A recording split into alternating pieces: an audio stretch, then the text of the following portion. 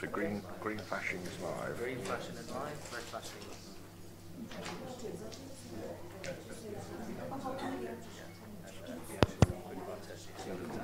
Yeah, I think so, yeah. Okay, so, yeah, great. Okay, well, thank you all very much for coming. We're just sort out mics because the event's also being streamed on Panopto. Questions do come up on Panopto, people can type those in, so if you're watching on the live stream, which I hope has started.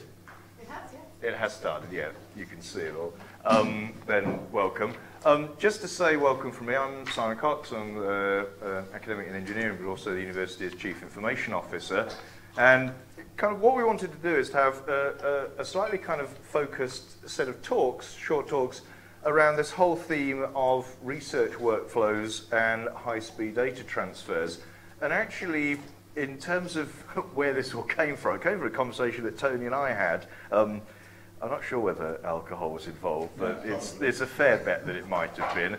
And it came from one of these, what if we did this sort of thing? And actually, the story through the talks, that Tim had talked, in fact, to Tony, that came to me, then it came to Richard, then it came to Simon, then it came to a whole range of different people. And actually you begin to see that in order to deliver a piece of science, working with STFC, working with, in this case, the diamond light source, all of those different moving parts have lots of different facets to them. And really, this was just a case of kind of bringing that together, sharing some of that experience, and telling a little bit of that story, but then also kind of widening it out, particularly as we look out. We've got David Salmon from Jisc, we've got some also from Queen Mary as well. Actually then widening that out to think about what are the other kind of implications from this. So there's a little bit of kind of stuff that has happened and bringing that together, but then a little bit of opening it up. And Tim, did you want to say anything more? Because you've been intimately involved in setting things up, and I'm extraordinarily grateful both to Tim Chown, but also Sigourney and Timothy from Science and Engineering South, and of course Fran Richards for actually also making everything happen. One thing I would say is, just want to give you the best results we have is when you get the researchers, the IT people, ourselves, and people supportive at sort of level that Simon's at, working on a problem. That's when good results happen. So often these people don't speak to each other. Yeah. And see today a good example of what happens when they do. And that's essentially part of the story we're going to tell. And so actually, with no further ado then, I will hand over to Tony Hay, who's going to give perhaps a position from the very broad perspective where this whole story of DMZs came from, and give it a little perspective and an update from the US. So over to you, Tony. Thank you very much. I think the slides are loaded. Okay, so that should be okay. Thank you very much. Slides.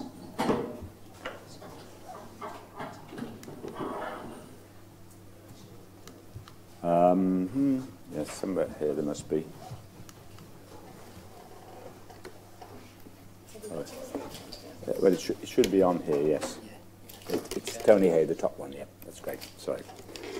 Since I used to work for Microsoft, I should be able to figure this out. Check your microphones, make sure you're all alive and kicking. I think it's alive and kicking. It sounds good. Yeah, sounds yeah, you're good now. Okay, great. All right, so because I've just spent the last 10 years with Microsoft in the States, and I work with NSF as well as the US Department of Energy. The US Department of Energy hosts the laboratories, the ones like Rutherford and Daresbury in this case, in the UK, but actually in the US, it's places like Berkeley, where they have a general purpose supercomputer, networking and other things. There's also Oak Ridge Laboratory, where they have one of the leadership scale computing facilities, and Argonne Laboratory, for example. So when I came back to oops, does that actually,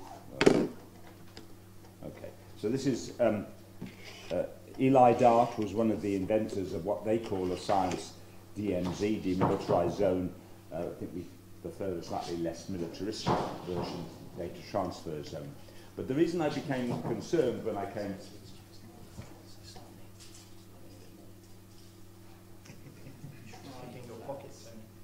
Obviously. Try that. Is that better? That is better, yes. Okay, fine, all right. So I became concerned because I saw what they were doing in the US, and we didn't seem to be doing anything similar in the UK or Europe. So the internet came out of a thing called the ARPANET, which was an experimental network linking universities and labs in the US. And the lab has a networking, and they distinguish between general purpose networking and research networking for supporting large data transfers.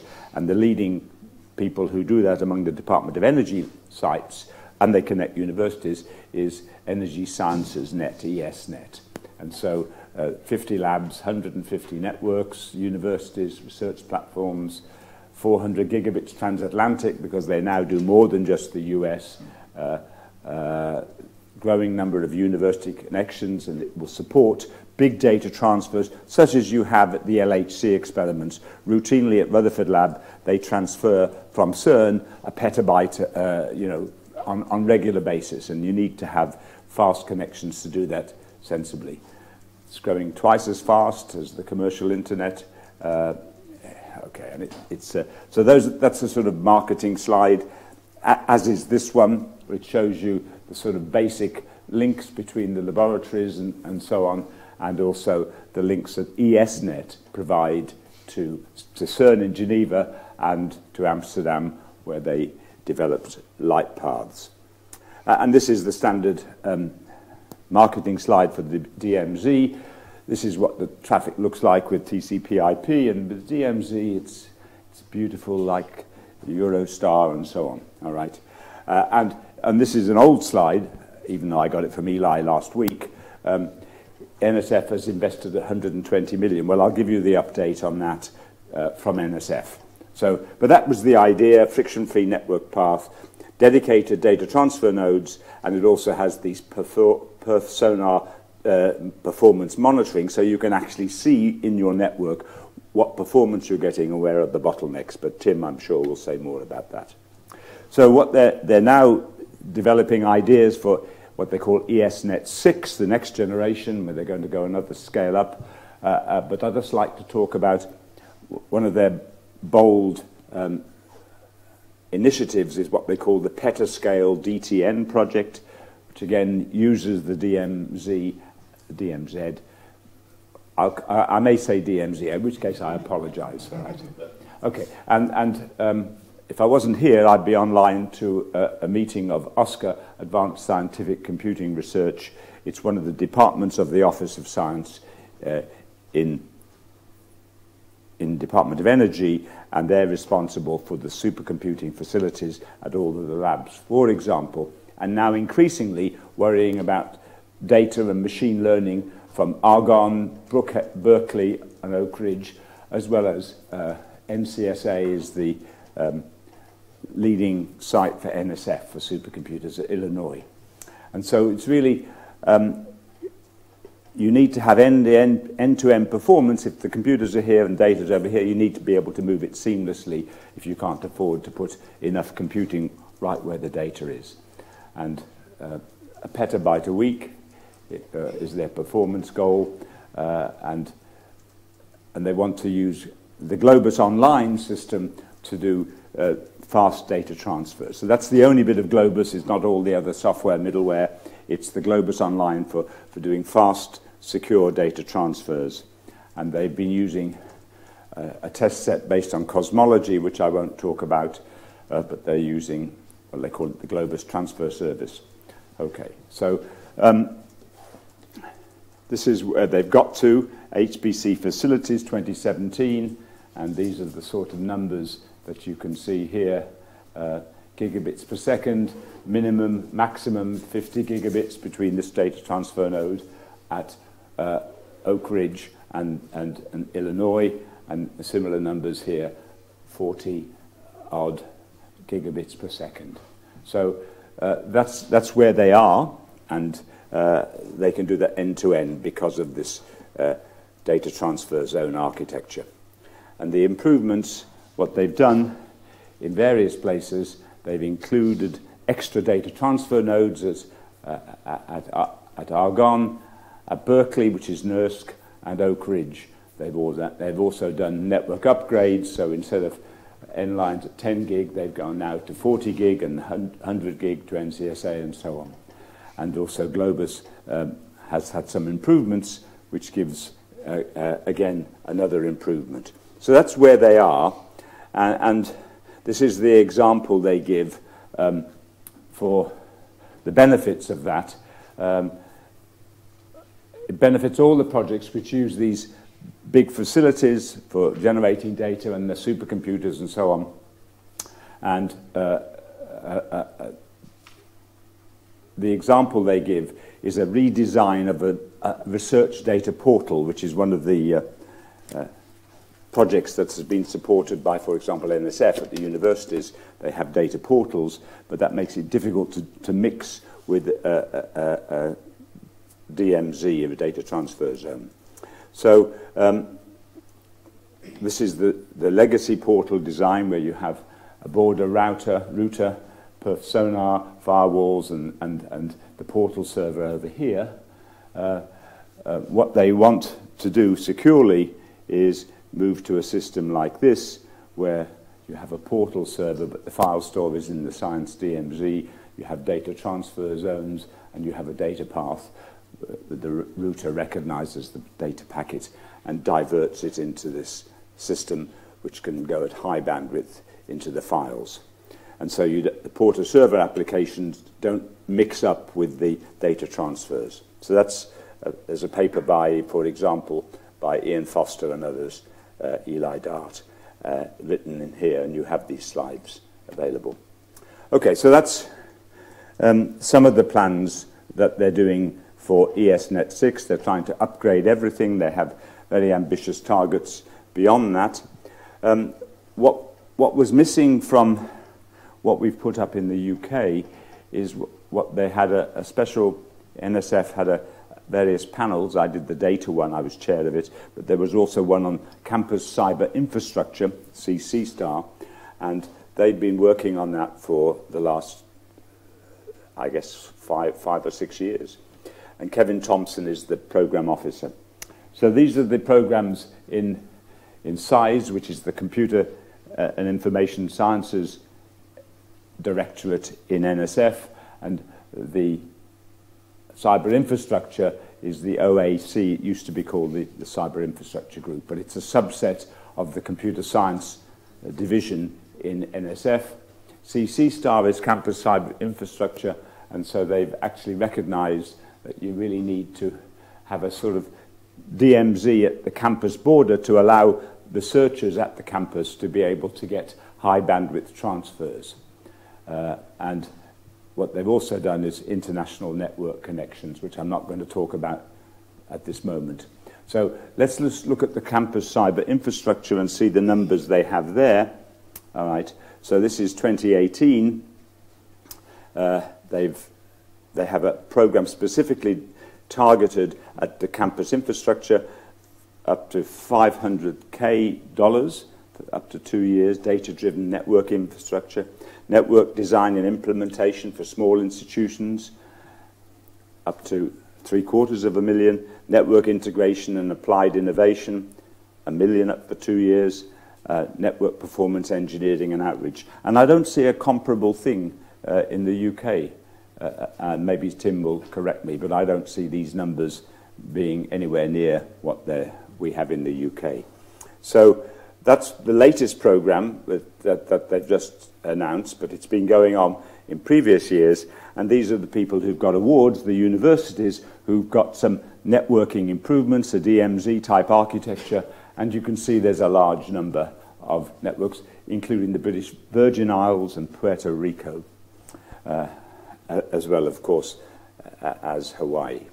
So that seemed to me that's missing in the UK and Europe, that we haven't actually thought carefully about the campus cyber infrastructure to support research data movement, and that's why I was so concerned. And I'm delighted that I learnt when I came back that Tim Chown had deserted Southampton to go to work for Jisc and is now Mr. End-to-End. So this is really what it's all about. Okay, and so these are some examples, broadening participation, so they've also reached out to unusual places like Guam, which is in reach of missiles from North Korea, and tribal colleges and Aboriginal. So I think that's my last slide, in fact. So I think I'm in good shape. All right. So I'm happy to talk about any of these, but I thought I would just give you their pitch on these slides, and there's, of course, a lot of information on them.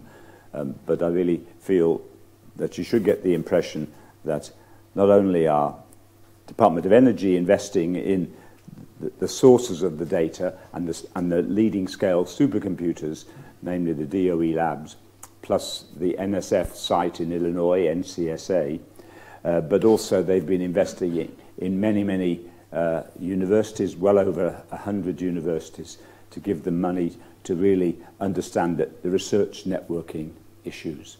And I think that's what we don't have in the UK or Europe, or at least we didn't. I'm about to hear where we are, and I look forward to that. Thank you very much, Joe. Thank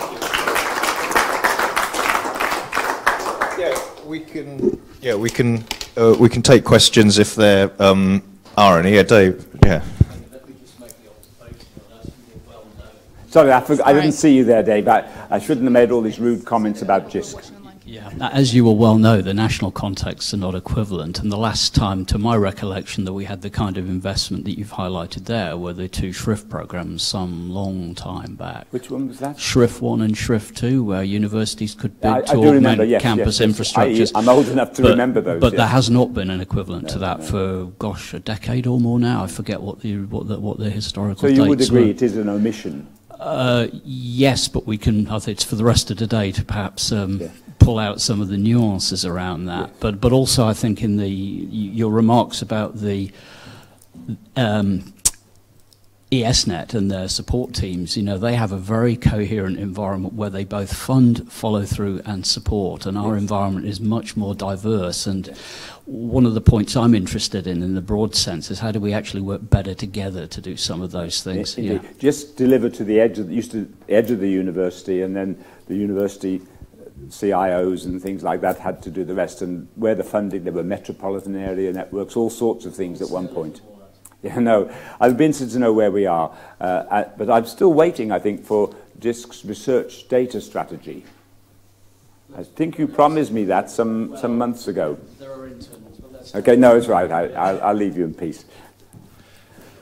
I think the other kind of observation, because it's quite a mixed audience, which was by design, actually it begins to underpin the way you've positioned the US, that actually that's what our researchers are competing with, whether or not it's funded, where the support is, where other things. Yeah. So in a sense, part of that pitch, which is what was really helpful for you to come along, actually to position, it's not only to a question, this is just an observation, actually in terms of the IT support that we have here, our sort of IT solutions teams are here, it shows what we're trying to support our researchers to do, business relationship managers working with electronics, with computer science, with engineering, and then obviously researchers to understand the context within which these things are working. And I think actually, for me, it kind of underlined that whilst there might be these sorts of programs, it's about driving some science, and probably the clever things that we have to do in the UK are based on how do we make this happen despite what there might be in place, despite there not being lots of cash going around. How do we actually engineer little vignettes of things happening with Diamond Light Source, with our researchers, linking into the IT services, and that's perhaps the way you carve out what we would wish to do to compete with that level of research. No, a couple of observations, yes. So I've been banging on about these things ever since I came back, and I think what the best thing is to have some real examples of where it works and shows that you get benefits for science. And so that's why I'm particularly interested in what you're doing here with Diamond and other universities. So I think it's a great thing, and it could lead to greater awareness of issues. The other thing I noticed in both UCL and Manchester, that they have their IT services, and now they've specifically set up research IT services, where they have issues like this they're concerned with, but they also have research support engineers software engineers, and they also are looking now towards increasing that towards data scientists. So I do think there is some lessons for the university IT services to think about how they can do our next generation of big data science.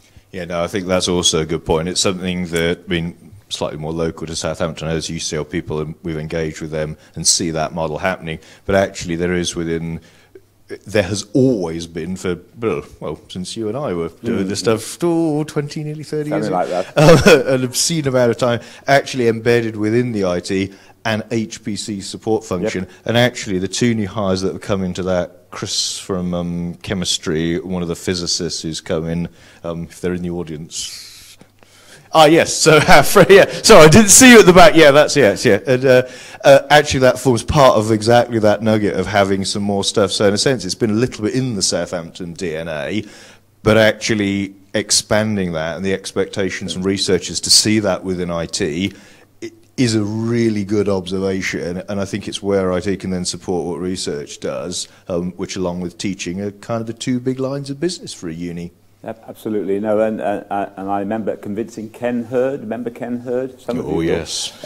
When I was given an SP2 by IBM, instead of we managed our previous parallel systems, but I really was very pleased that we managed to persuade them to take it on, and that's, I think, led to what the great things you've got now. Yeah, no, indeed. Well, thank you very much, Tony, for that, and I think you're around during the day. Yes, so, definitely. Yeah, that's great. Well, thanks to Tony. Thank you. Thanks a lot. And so since Tim, late of this parish, as Tony has said, but actually has taken those things and is now working as part of Jisc in terms of leading a lot of this activity, and you're also partly responsible for making all of this happen, I'll hand over to Tim to say a little bit about this sort of application of these science demilitarised zones, kind of and some of the principles and practice of it. Great. So Thanks, go for it, Tim. So, yeah, thanks, Tony. Tony's produced an excellent lead-in to what I'm going to talk about, which is a little bit more detail about how you apply the principles that Tony's been highlighting in the first talk in practice. So from the Jisc or Janet point of view, the driver here is that we're seeing researchers, research organisations with an increasing interest in curating and moving around larger and larger volumes of data. So it might be data that's captured at some scientific equipment and then needs to be moved elsewhere on the network to do some compute. It might be some form of archive or storage. It might be that the data needs to go into some institutional repository, as Tony mentioned as well, and have good access to that. So, I believe now, the REF exercise, you've got to store some pretty large data sets there alongside your papers that people need to be able to access and access efficiently. So there's a huge and growing demand for the ability to move data around. And that the size of the data sets that we're seeing is changing as well, of course, and only going one way, which is up. 10 terabytes not long ago would have been considered a very, very large data set. Now, perhaps not so. To put that in context in terms of what you need on the network, if you wanted to take 10 terabytes and move it from A to B in 8 hours, you'd need a network capacity on average of about 3 gigabits a second to do that transfer. And we'll hear later when we talk more about the Southampton case, and Simon Lane will be talking about the network here. The Southampton has 10 gigs of connectivity externally to Janet, just to set the context. So there's plenty of examples of disciplines and sciences where this is becoming more important. We won't dwell on those. Another interesting aspect of this are the sort of researchers' understanding and expectations about moving data around. How many people here are researchers doing real research with large data sets? So there's a few hands sort of half going up. Not quite sure what half a hand means, but I think it's not reasonable for you to understand how the network works and all the intricacies of what makes things work well necessarily. However, it's good if you can articulate the requirements of what you want to do. So for example, here I've highlighted if you wanted to move 100 terabytes in a day, you need 9.26 gigs on average. So the whole Southampton link, forget all this other stuff that's going on, teaching and all the other traffic that goes in and out of the campus. You could dedicate pretty much the whole campus link to moving 100 terabytes in a day, if you choose to do so. I think 20,000 people might be upset at that. The other way of looking at it, the other one I've highlighted, is 1 terabyte in 1 hour. You need just over 2 gigs. So if you, say, wanted to push 8 terabytes of data in 8 hours overnight, you'd need to consume about 2 gig of the campus 10 gig to make that happen. So just having a feel for these size of the data sets and what's required to move them around, I think is useful in the context of the campus. But from the researcher's point of view, one of the key questions is, well, how do I move it? Do I do this network thing? Do I copy my data? Do I try and FTP it around? And one of the things we're seeing at Jisc is you speak to a number of researchers who have tried to copy the data. It's got a really lousy data rate, mumbled and grumbled, given up, gone to the coffee room and maybe grumbled some more, and then just put it all onto hard disk and carried on a hard disk. So what we'd like to do, from Jisc point of view, is to help people help themselves by using the data to moving the network, using the network to move the data around. And that's why we set up this end-to-end performance initiative a couple of years ago. It's sort of finally now up to a full speed. We've got a couple of staff that are helping on that. And there's a whole bunch of activities we're doing, which basically boil down to getting the right people in a room together, the researchers, the IT people, and ourselves, to look at the problems and to work out solutions to those problems. There's a whole bunch of other best practice identification and sharing that's going on. There's some papers there that I'll hand out for you to take away and look at those types of things. It's useful to be able to understand to some extent the issues that cause good or bad performance when you're doing data transfers. And one thing obviously is you need at a university, if you're going to move some data outside to another organization, for example, bringing it back from Diamond Light Source to here to do some analysis. If you want to move the data back, you need a good enough connection from your institution to Janet to make that happen. So if you're trying to, if your data rate that you need is 20 gigabits and you've only got 10, then you have a problem.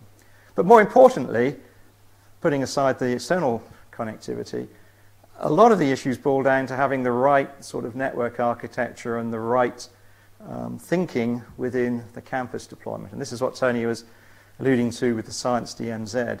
The idea here is that you want to design your internal network so that the research traffic is actually treated rather differently to the day-to-day business traffic.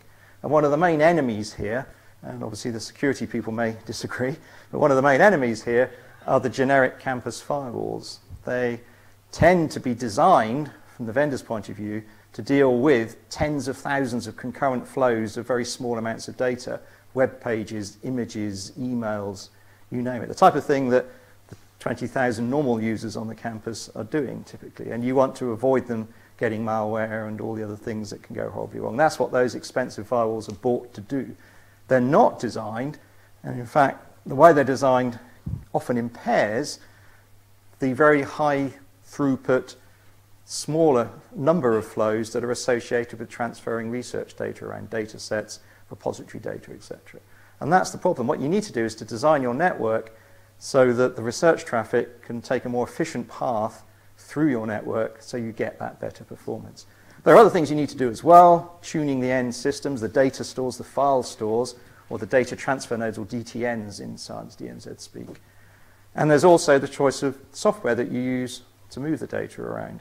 Naively, people use simple tools like FTP, but there are a lot of other tools out there that can give considerably better performance, like Globus, which we'll hear more about later today. How am I for time, Sigourney?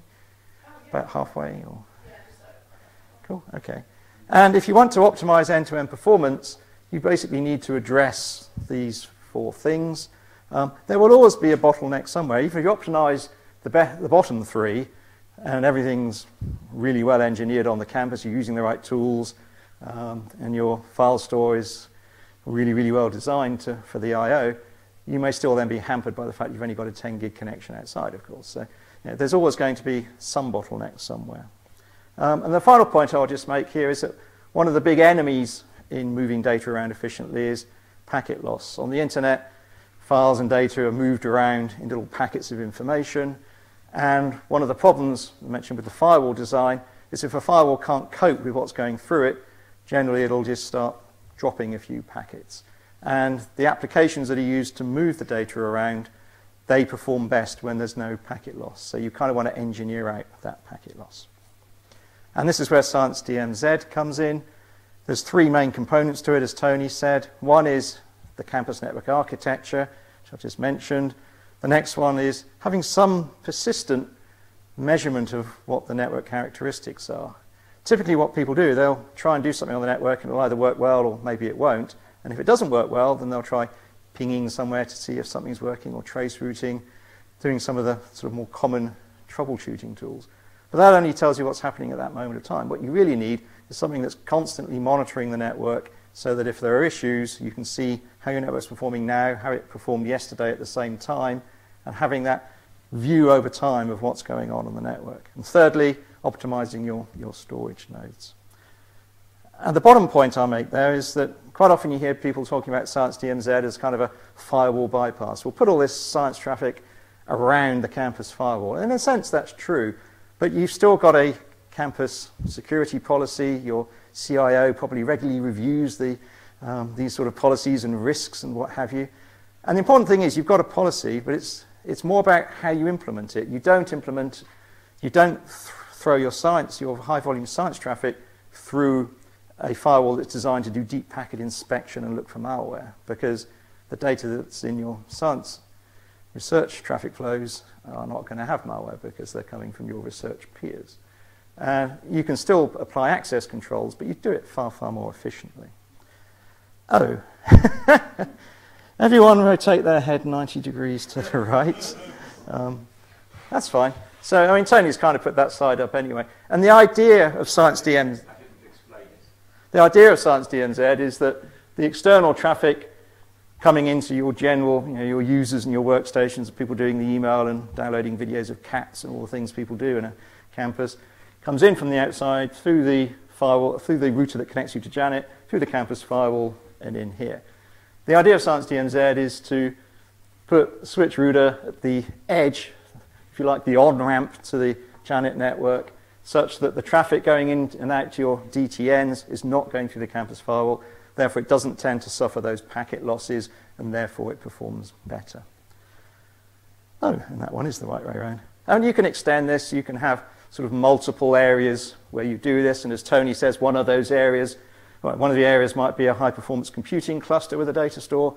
Another might be your institutional repository, for example. There's different things you can put into these areas if you want to improve the access to them. The good news is there's quite a few examples of Science DMZ principles in practice in the UK. So one of the main ones of those is the particle physics community, the GridPP, which is like the UK wing of the CERN Large Hadron Collider experiment community. And there's about 20 of those sites. And most of those now have kind of applied the Science DMZ principles. But if you spoke to them, they don't always know what Science DMZ is. They've just done these principles because they are common sense. ESnet wrote them down and said, here's a design pattern that you should follow that is common sense.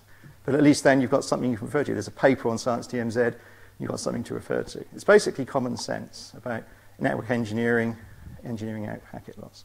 So we see examples of that at those GridPP sites. There's Diamond Light Source have done it. We'll hear more about that. Jasmine and Cedar at STFC have done it. They call the Science DMZ a data transfer zone. And I think that's a much nicer name for it. The DMZ implies there's something else, something military, something different. So, and at Jisc, we kind of like the idea of referring to the research data transfer zone, But when you say Science DMZ, the big advantage is people know what you're talking about because it's a term that's been used now for 4 or 5 years. So, but we say RTDZ now. So there's good examples of that happening. So just to wrap up, just go through the context of what's happening at Southampton, the case study we've been doing with iSolutions and the researchers here, just to sort of ground these Science DMZ principles. So you're going to hear more about this from Rich later. But the task at hand here was to, where these researchers go to Diamond periodically and generate a few, 10, 20 terabytes of data, make improvements to the campus network architecture so that data can be brought back over the network rather than on a data dispenser and hard disk. That's what it boils down to. The data rates when Rich first tried to do this were relatively low, and as we'll hear later today, we went through various steps to improve that. And there are basically 3 areas where those improvements were made. One is, as we mentioned before, the network engineering. And the interesting thing here was that we compared 2 approaches. One was the classic Science DMZ, where the little red dot does work here, where there is an external DTN, so you're coming straight off Janet of the edge router for Southampton into the DTN, and the other is to use the storage node in Building 5 where the researchers' storage is, and to see how that compares. And actually, as it turned out in Southampton, it doesn't compare that badly because Simon has signed off a big check for a nice performant firewall here, Palo Alto firewall. So there is a relatively good throughput, relatively good compared to many other universities. What is the typical throughput through the firewall? So we were able to drive it at 8 or 9 gigabits a second. The trouble is, when there's, and that's at the small hours of the evening. During the working day, when there are tens of thousands of flows going through it, and it's trying to deep packet inspection, all this stuff, that's where it becomes less performant. I've got a little chart that will show you that in a moment. So it's that network engineering, and we decided to compare those two here. Second thing was changing the transfer tools that you use. Rather than using FTP or rsync, we started some experiments with Globus. So Richard's going to talk more about that and his thoughts on that. It's generally a simple tool to use. You have your data that's at Diamond, you have your own file store as 2 data endpoints, and you pretty much almost drag and drop the data that you want to bring back using that interface. And it's fire and forget. You drag it over, it'll start happening, and you can go away and do whatever you like. And this uses a transfer tool called Grid FTP under the hood that does multiple parallel TCP transfers. So if there is a bit of packet loss, then it works around it because you've got multiple streams at the same time. And then the third aspect, again, Tony mentioned it, is deploying this persistent monitoring, the perf sonar nodes. And this is something we've been doing a lot at Jisc with a lot of sites, encouraging them to deploy these measurement systems, because then you get much better eyes on the situation in terms of what happens if you really want to move data in and out of a campus. So it does 3 or 4 things. The most important things are it measures, well, so I'll wind back a bit. A perf sonar device is essentially a physical device. You put some open source software on it, a package called perf sonar, and it lets you then measure loss, latency, and throughput between any of those devices that are deployed anywhere. So in the Southampton case, we had a perf sonar node at Diamond for our case study, our own reference one on the Janet network in London, one outside the Southampton firewall where the external DTN was, and one inside the firewall where the Building 5 data store was. So we could then measure the effective throughput and the network characteristics between all those points, which was really, really useful to us. The loss and latency is measured continuously, and the throughput test runs every few hours, and essentially for a short period of time it's simulating a data transfer to see what rate you would get, what available capacity there's in the network. So you can set up little meshes here and see the status of all the different types of transfers that are happening between the different endpoints. That's a nice visual way of looking at it. But you can also dive in and see more specific details over time. So this is showing you from our Janet London perf sonar node to the internal Building 5 data store, Rich's file store in their center inside the firewall. And you can see what's happening here. This is a 1-month period, so it doesn't take much to guess that actually all these peaks here are the evenings when it's really quiet and there's no one on campus. And then the troughs are the busy parts of the day where you're dropping down below 4 gig throughput because the firewall is becoming overloaded. It's having to deal with all the other traffic that's happening on the campus. So you can imagine if you do some overnight transfers, you might do okay. But in general, there's a high variability and some quite low troughs. If you look at the same, and also, quite a lot of, relatively a lot of packet loss happening here, which again is the enemy. And then if you look at the same thing, but for the external perf sonar node, then you see it's far, far more consistent, far less variability. So that's a really good indicator that if you're transferring to and from the external node, you're going to get that better performance, and there's only a couple of very small. So presumably pretty long is loss O1. What does that mean? What is O1? Oh, one-way something measurement protocol. Yeah, it's just the name of the tool that's being used to do the measurement. So that's kind of all I got to say. I think working with Southampton and Diamond has been great. There's a couple of case studies we've got there that I'll pass out in a break or put on your desks.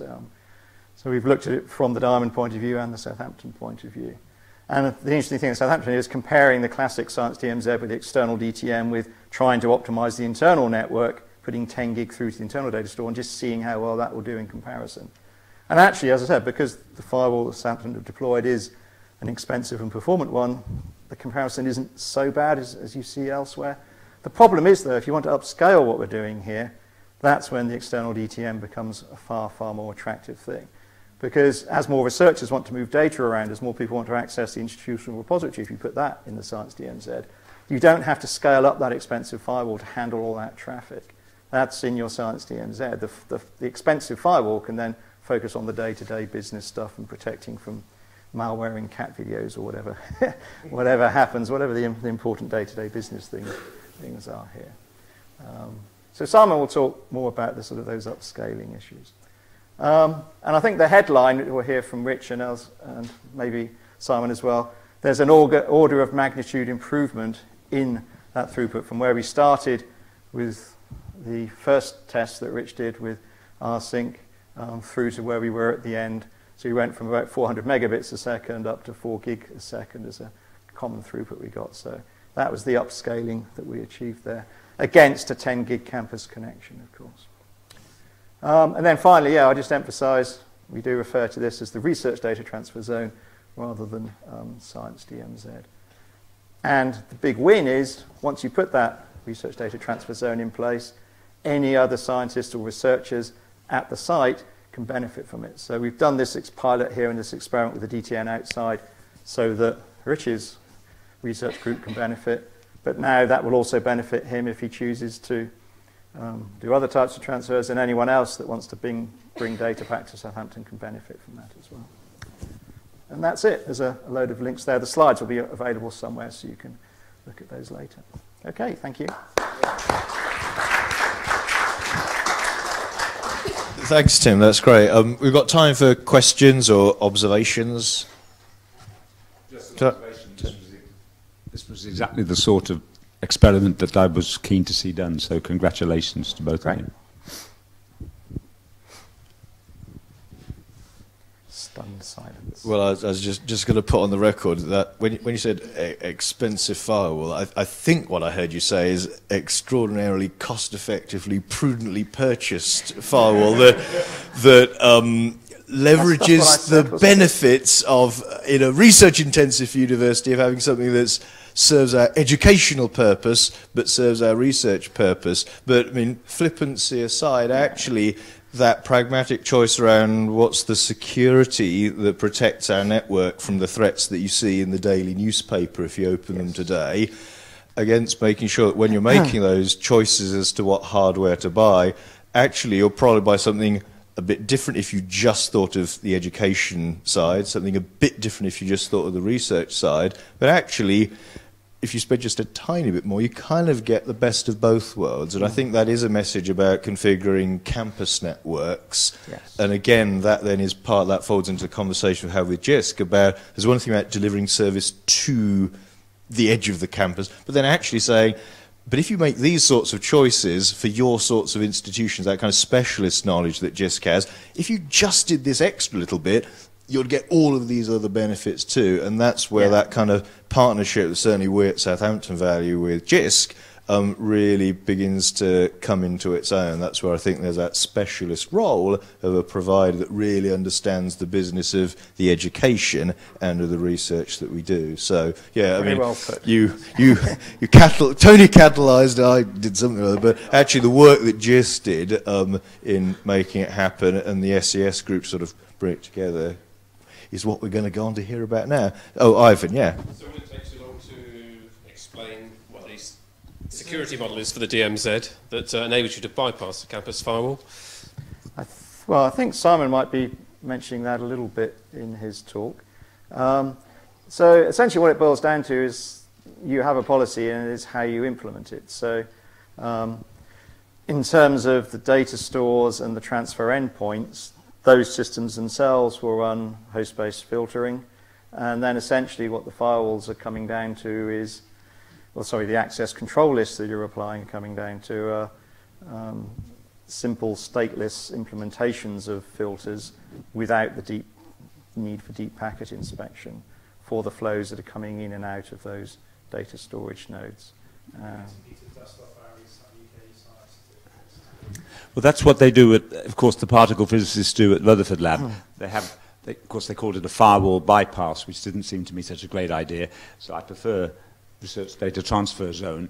But then, of course, you need to go and get access to that data in the research enclave outside in a secure way from inside, and that's where they use these certificates. Sorry, Tony. So for Globus, there are the endpoints. You can use certificates as the means of securing access to those. So Rich will have been through that, and he's still alive, so it's...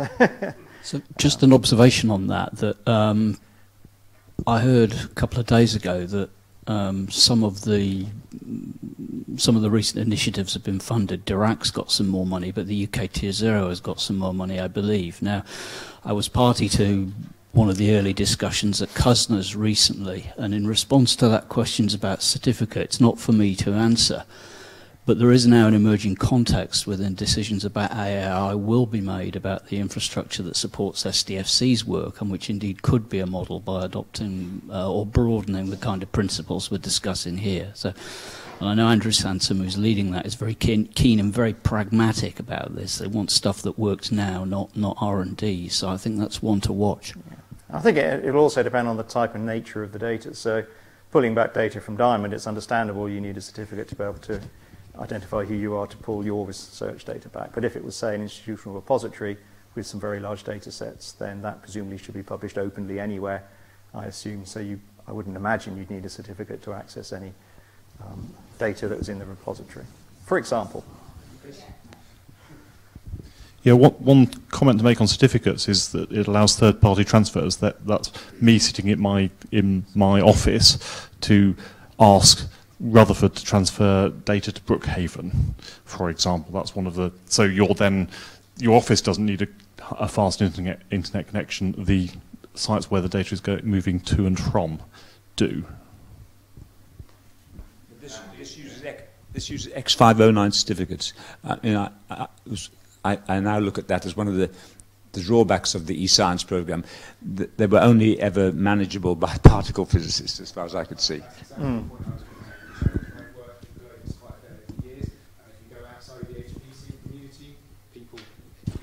Outside of the HPC community, people were really put off by the process of having the difficulty around obtaining an eScience certificate. So, yeah. Well, so I mean, so I just put some.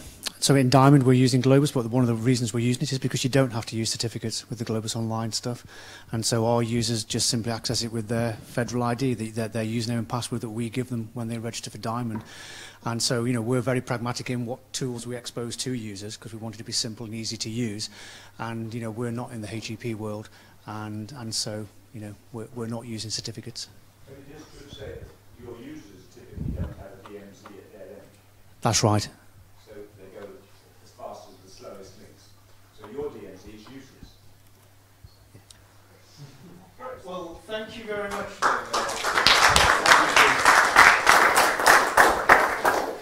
Great, and now we're going to move on to. There's a slight break between them.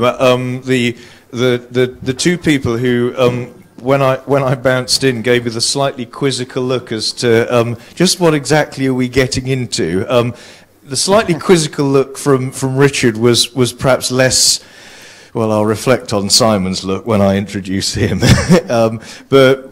Richard is kind of on that sort of research end of things, because I had some involvement with the work that µ-VIS does, which I'm sure Richard's going to say a little bit about. Actually, we had these long discussions about stuff going in jiffy bags and on hard disk drives, and just the assumption that, well, there'd be no reason to do anything other than that, and kind of the story that Richard's going to tell, then I think also do some little demo of some live bits with, if the demo gods are with us, is what we're going to hand over to now. So, Richard.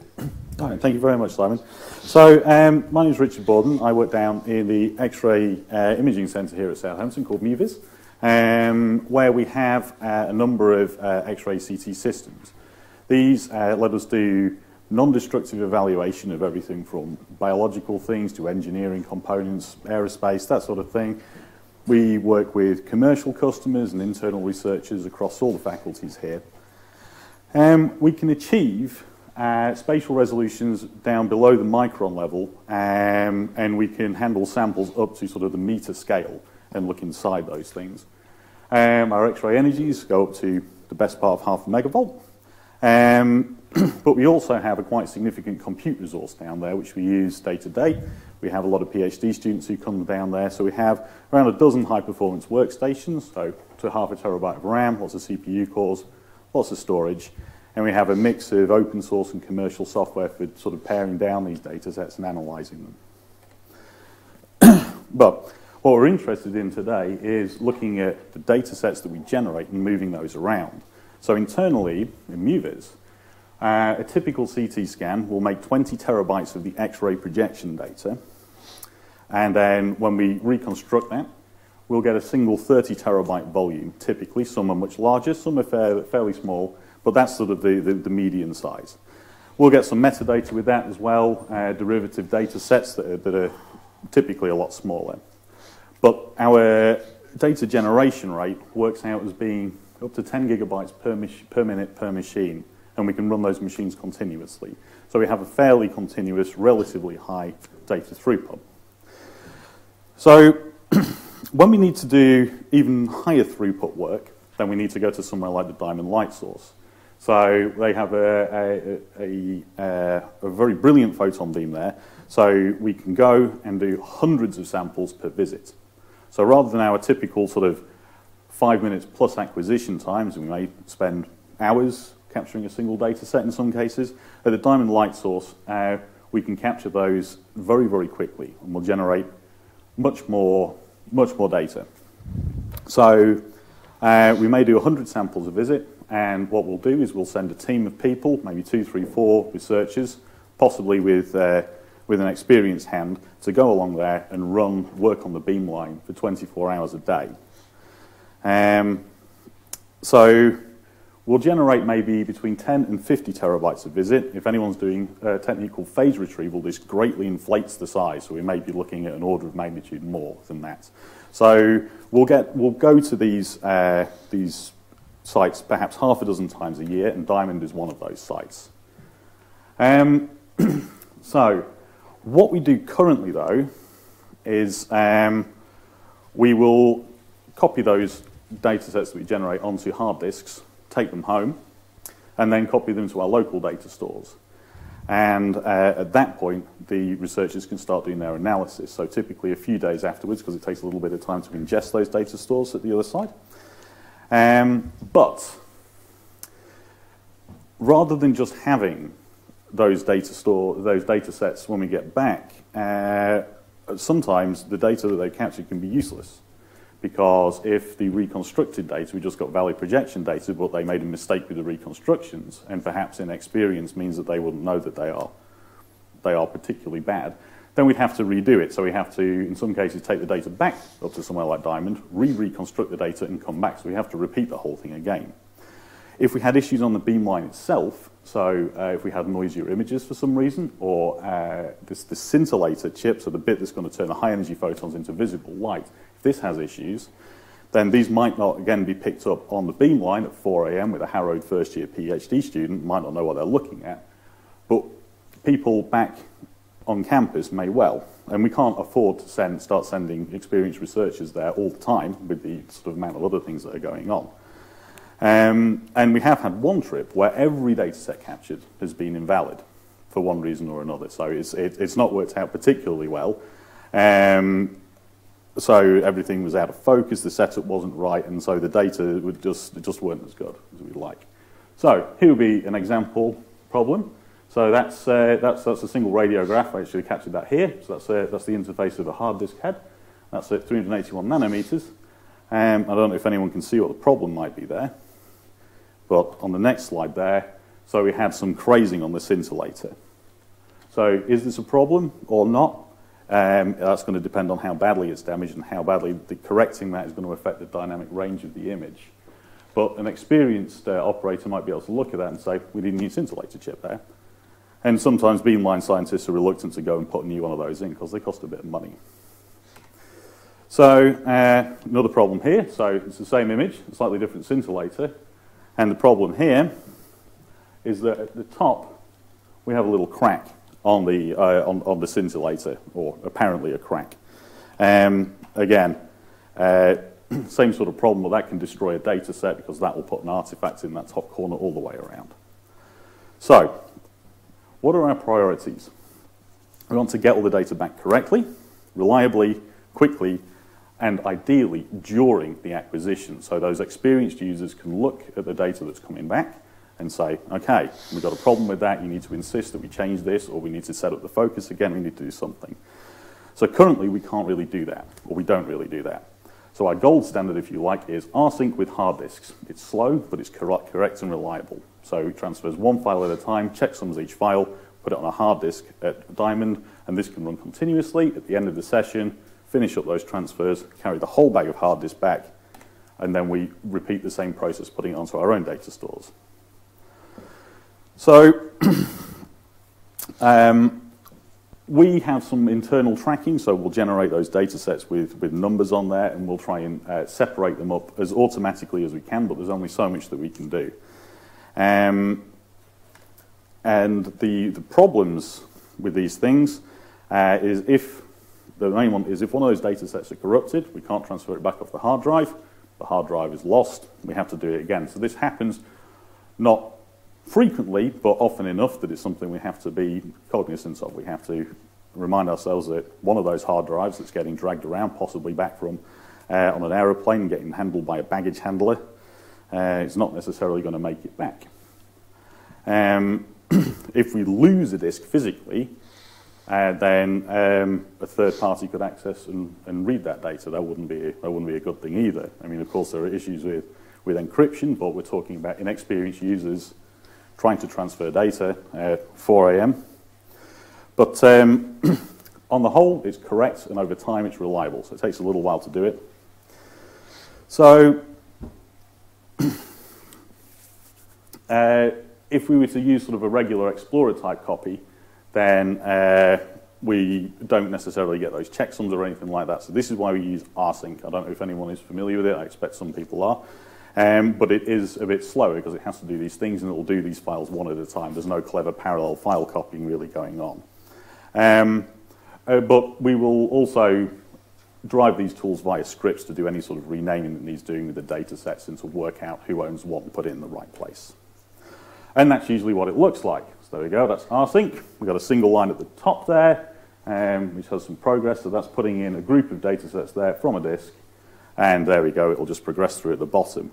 With some of those sort of typical and very variable data rates that Tim was mentioning before, you have a file going at 21 megabytes a second, 42, 81 megabytes, so it's quite variable. And these are fast disks, fast machines, but these are still bottlenecks. So, can we transfer things over the network? The common perception is that the internet is too slow to do this. And what we do at the moment is occasional data sets will be copied over, ones that didn't quite make the cut, or they were still reconstructing when we had to catch that flight home. So those ones will get copied back across the network. People tend to use their campus-connected, possibly congested personal workstations for this, so they're trying to fight all the rest of the traffic in the middle of the day to get this over. So that best-case scenario is that 1 gigabit per second that the typical desktop has. So, enter Globus. Promises the efficient, reliable transfer of files between two endpoints. Diamond Light Source already has an endpoint, so we set one up at µ-VIS to test this out. But µ-VIS has a standard campus 1 gig connection. So our best case is going to be around 2/3 of that hard disk speed. So the answer was kindly provided to us. Thanks, Simon. With a 10 gigabit connection going into the back of my workstation to Janet. So we set this up, and then we set up a very high-speed data store to make sure we didn't have any bottlenecks on our side. So something where we can demonstrably get in excess of 2 gigabytes per second writing continuously. And then we brought in some data sets from Diamond Light Source and CERN.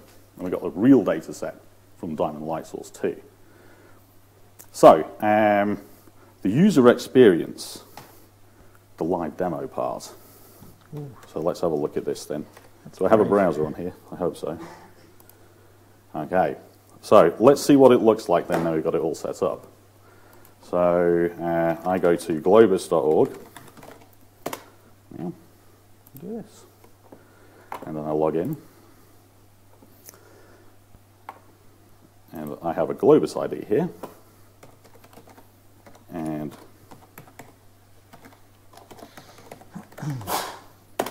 so if I log in now, hopefully, fingers crossed, I should get a much nicer interface window. So here we go. It shouldn't be too unfamiliar to a lot of researchers. So I choose my endpoint. So today I'm going to choose the Diamond light source up here. And I've already logged in earlier on, so it shows me the things that I have access to here. So if I go into this Globus test directory, I have access to a number of files here.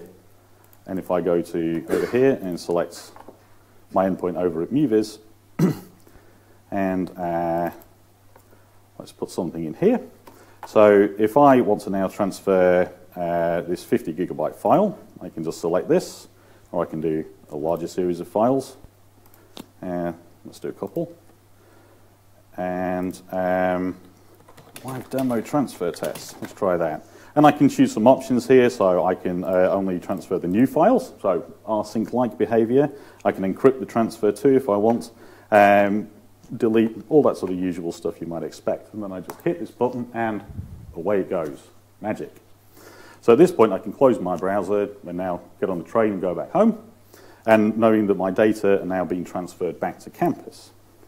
And so I can actually pull this up and check. So it takes a little while to get going there, but it shows me I've got 2 pending data sets selected to go across. And it gives you some more information. Any events that occur along the way, they'll show up here. So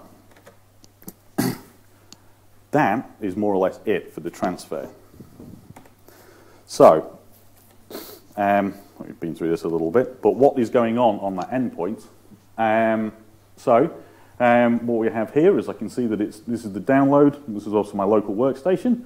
It's a nice graphical thingy to show me what's going on. But I have a transfer right here. The blue line is the incoming. So that's in excess of 800 megabytes a second coming through, that link. And then we've got the write out to the file store there. So it sort of is a little bit bursty, but that is writing out. So the line is more or less following 400 megabytes a second there. So this is significantly quicker.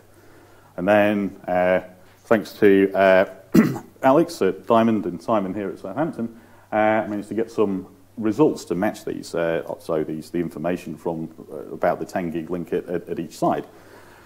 And so we can see, so this is when I was doing my, a transfer every half an hour or so, a large one, and then going to sleep for half an hour, and I was doing this overnight to not sort of step on anyone's toes. But sure enough, there it is, we're getting these good, nice, high data rates. So, after the transfer though, we can check out some of these files that have come back, and we have our own means back here of verifying our experimental data beyond the sort of checksumming, and so we can cross-reference that, and it all generally comes in all right. And the nice thing about this is, because it's coming in live, this data, we can start checking it as it's coming in, so people can just continuously run this through synchronization, just hit a button every now and again, and then someone at the other side, who is nice and fresh and working broadly 9 till 5, can check these data and say, you've got a problem, or everything's looking good, all that good stuff. So, what are the pros and the cons? Now, relatively simple to do a fairly complex task, and that persistent connection by the user is not required. I can start off the transfer on my phone, and sure enough, I can just disconnect it when I get on the train, and my transfer's carrying on.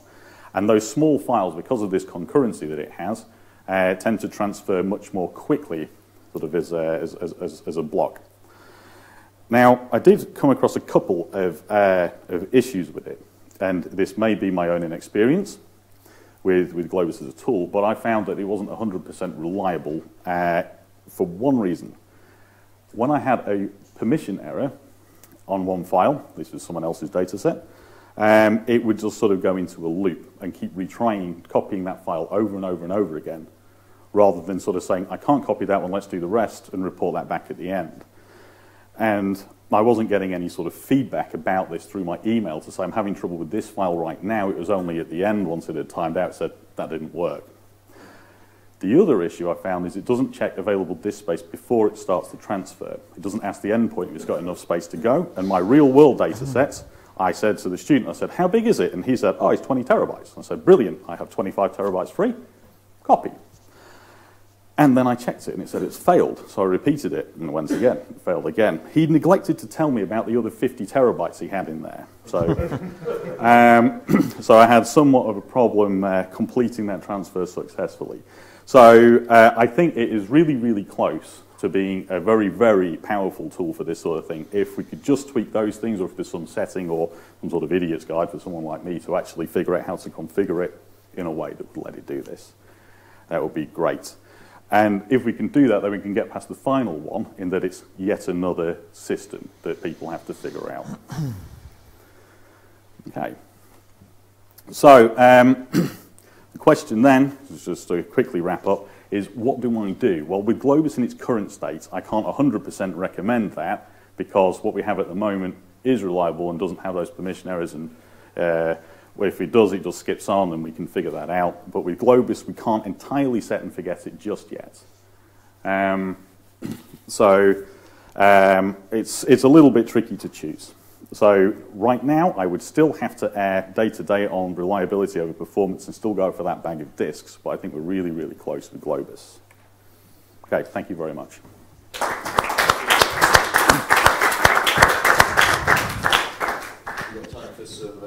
Questions, and we've also got a little sort of kind of comfort break, so we've got a little bit of time now also for people to chat to each other, but yeah, we'll take some questions as well. Very interesting to see the speeds you're managing to get with Globus, though also worth noting we put in a slightly less fancy firewall than the universities, but only slightly, and with SSH and rsync we've managed to have people almost hit gigabit transfers, so it is possible. It's obviously harder than with Globus because you're using TCP, you've got the issues that are inherent with that, and whereas Globus I believe is UDP. So is it not? It is TCP as well? I think it does have an option for UDP, but I very deliberately turned that off. Okay, that's you learn something new every day. But you can do it, and I don't know what everybody else's experiences with this is, but every time we've tried to sort of get users to think about using something else, we've never even bothered setting Globus up for them, because the answer has just always come back as, oh no, if it's not as one step as rsync over SSH, we're not interested, and they'd rather put up with lower speeds than learn anything new. Mm-hmm. That's absolutely not unreasonable, and that is what people want to do. I think the nice thing about the web interface is that it's not particularly scary, and hopefully, if all the endpoints were in place, it's not really another thing for people to do. You just say, okay, we've got this credential.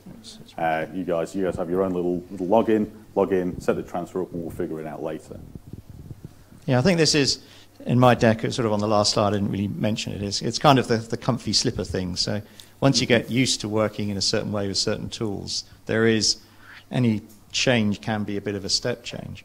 I think the Globus interface itself is pretty nice, but Richard has a fair point that you have expectations on the way a certain tool works. So rsync works by, if there's some file it can't read for some reason, it'll just skip past it, finish, and then at the end say, oh, I couldn't read these two files. Globus by default will just sit there and wait till someone fixes it for it, and then continue when you do. Now, I think in this case, this was a relatively rare event that was caused by some other issue on the Diamond system that's since been fixed. But it highlights that you, as a researcher, you may have to think differently if you're using different tools. And then there are, of course, also other tools out there. So there's a range of tools that you can use, and different communities tend to latch on to different tools. The biomedicine people seem to have latched onto something called Aspero, which Tony has probably heard of. That is a UDP-based tool. So there's a range of tools out there. I think from the high-level point of view, the interesting thing here is the improvements to it's the network engineering that Simon has done. That's what's facilitated the high-speed transfers. Then it's a matter, kind of independently, of finding the right software tool for the job that the researchers are happy to use. Well, we'll come to David in a second, but that was actually my take-home from this, which was, this is a nice problem to have, in the sense that, this is not about persuading university IT and CIOs to write another big check for a piece of firewall hardware networking. It's not about digging up the road. if the only problem you've got is the software and some improvements that could be made to it, that's a really nice problem to have, because software can be written and deployed certainly a lot faster than digging up roads and revamping universities' IT infrastructure. David?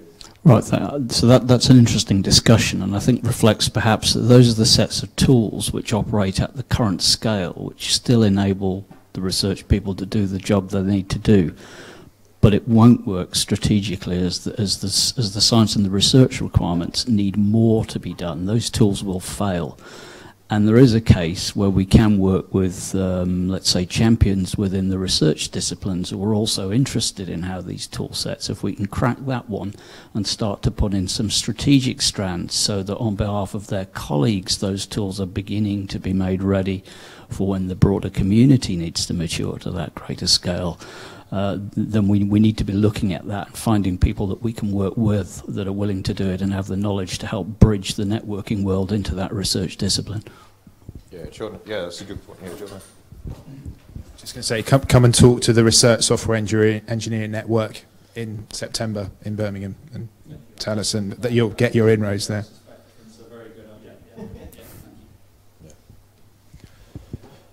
Okay, well, we built in a little bit of time. Yeah, we should thank Richard. Thank you.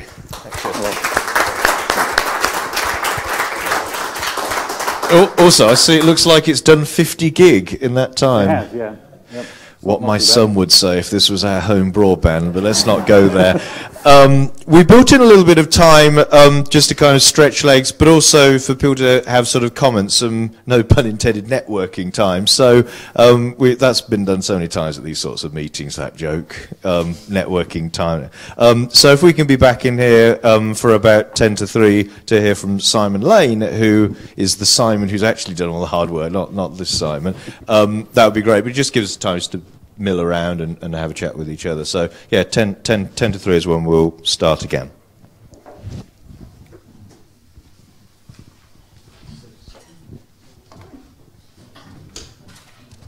Oh, Tim left these at the front. Yeah, I'll hand them out. A bunch of papers and other stuff, so perhaps now is also a good time to grab some of that collateral. There's some really good stuff in this. It's not really going to help us into like one all the way back to citations.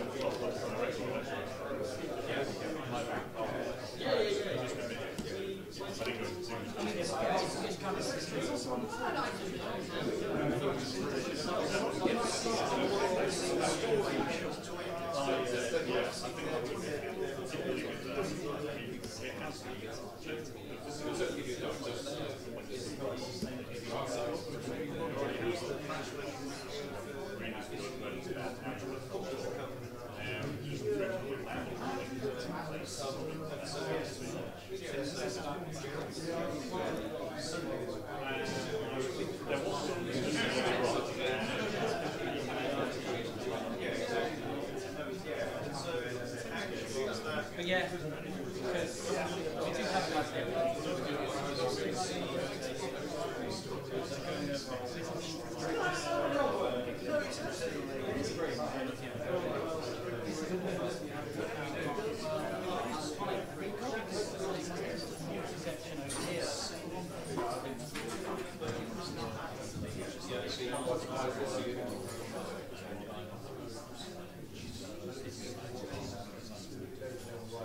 to capture people that want this stuff fast, but have no agency whatsoever to get it. And when it's something that can just, in the end, go and use just 80% of the benefit of our work.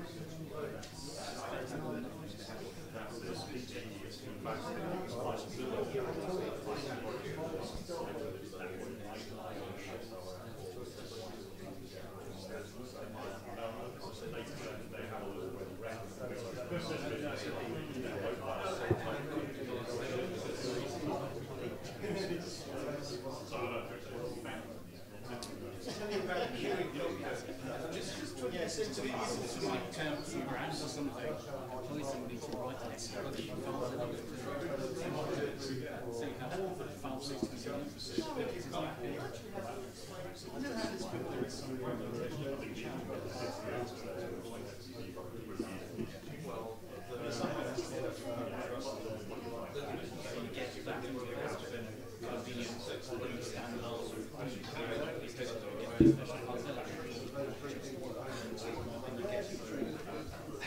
That's what it's missing. The whole thing's like an endpoint and then manage it through. It's lovely because you feel like when you're on the machine. You go around the house.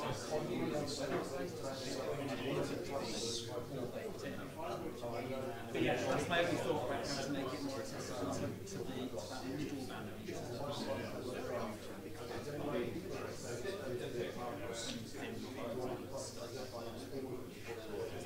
And it's easy to go hand wave, do that. Have it in your hand.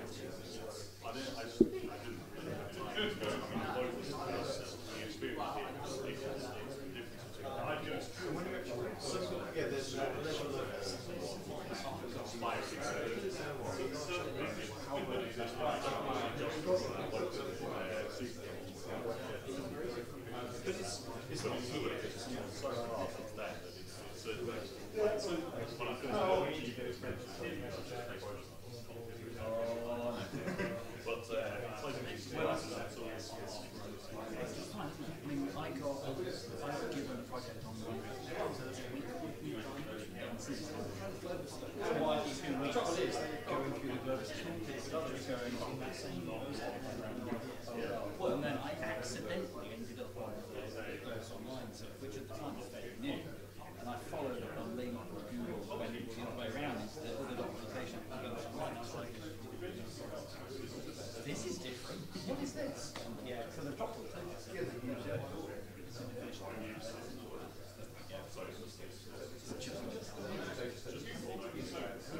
I mean, I still use it.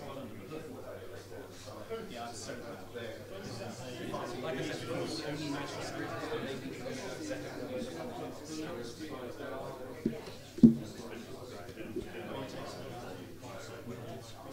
I think that you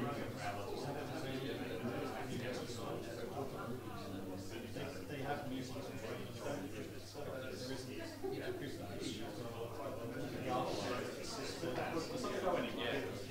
obviously it's sort of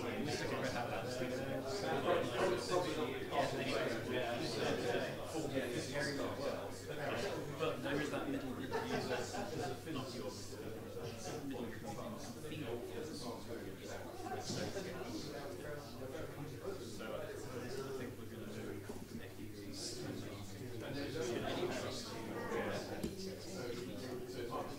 raw article, not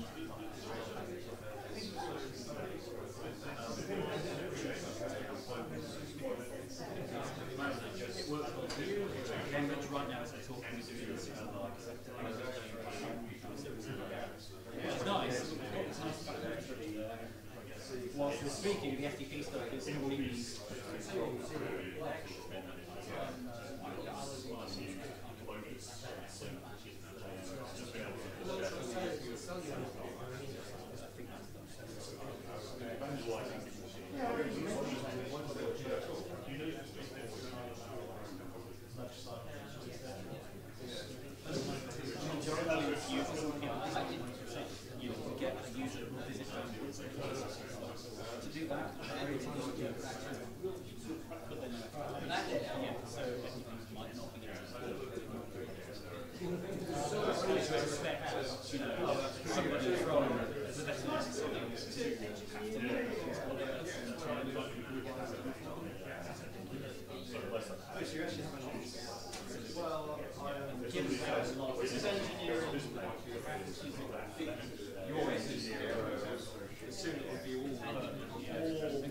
funding and grants and infrastructure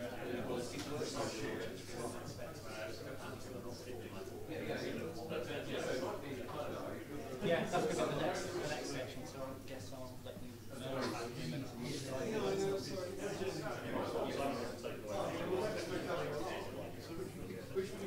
It's nice when stuff coming, just gets the left.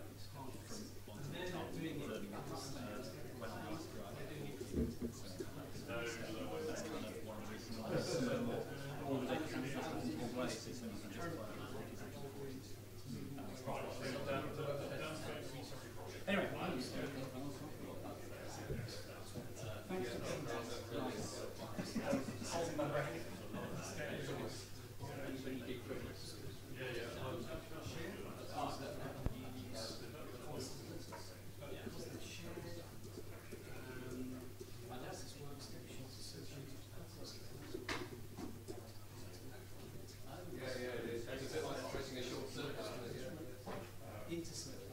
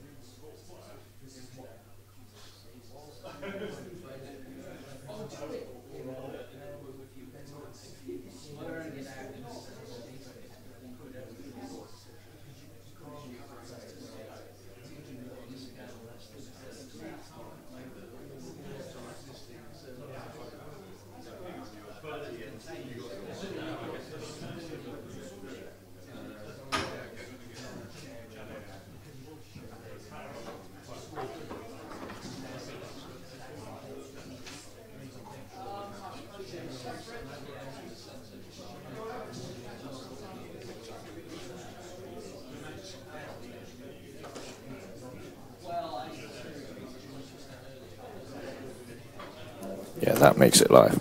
So I don't know whether you want to feed it up, but that's, you just turn it from...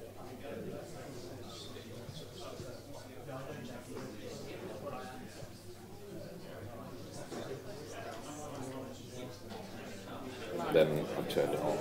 Does that work for you? Hello? Yeah, I think that's... Anyone there? Yeah, cool.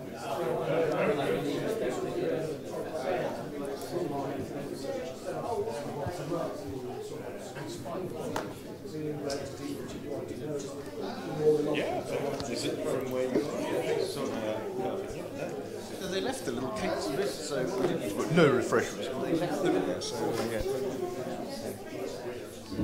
Hello. Could you all sit down, please? I think Simon's going to get going.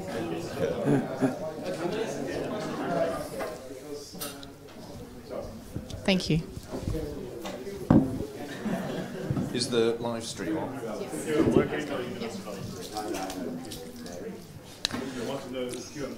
Okay, so yeah, we're still pretty much keeping to time, which is a good thing. So, having started with that kind of big picture from Tony as to the provocation about the US, and then from Tim talking about the kind of UK scene, and then we've gone into that kind of case study side of things, and it was sort of game of two halves. And Richard Boardman talking about the activities that drove this from the sort of scientific side was one part of the story. And I mentioned Richard's quizzical look when we said, well, what about this slightly off-the-wall idea? Are you up for it? And Richard's known me for a little longer and was kind of game for doing something.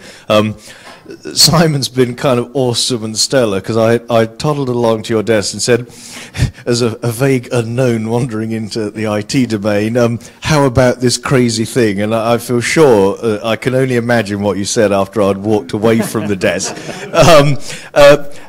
But Simon was up for doing something innovative and interesting, for which I'm eternally grateful. And actually now Simon's going to say a little bit about what we did at the network level at Southampton to make some of this stuff work. So over to you, Simon.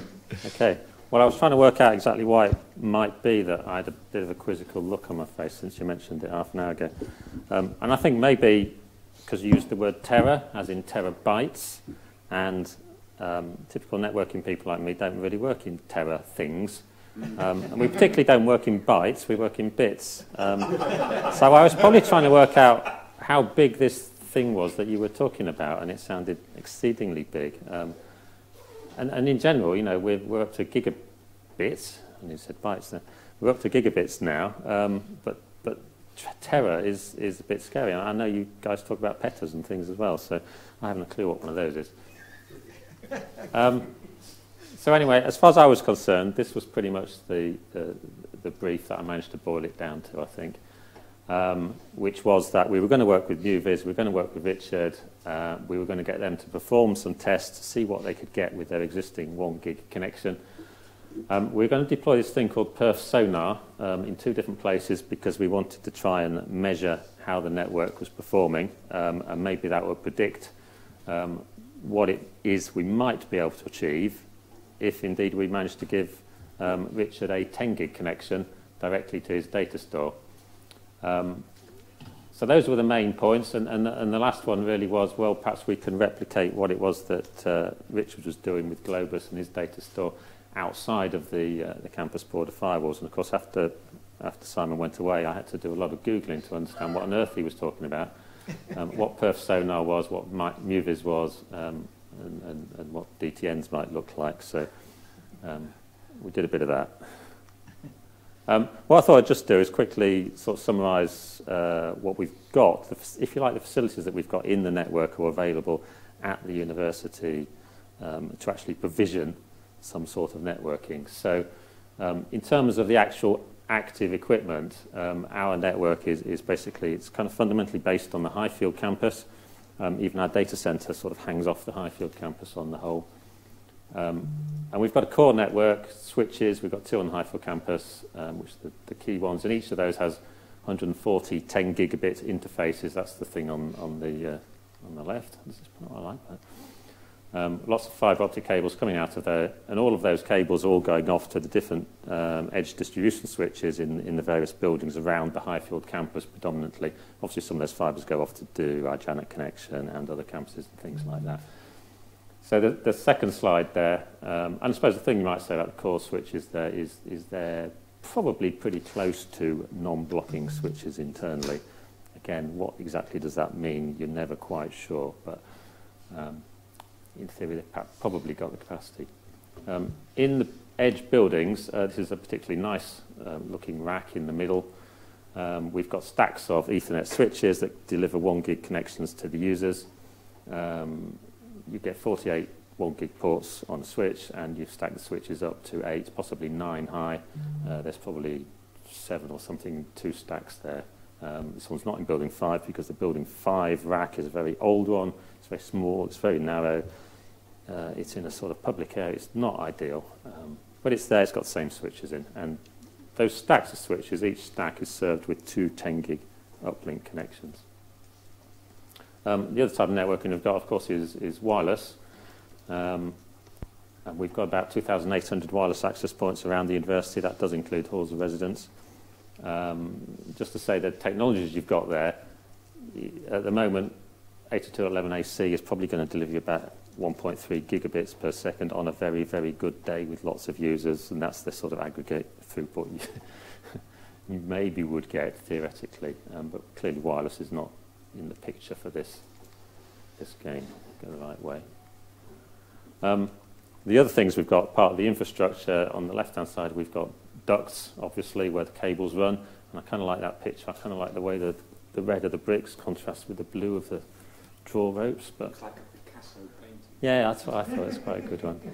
But we have got quite an extensive duct infrastructure now on Highfield campus. We've kind of dug a whole load of new ducts recently to try and effectively avoid the footprints of buildings.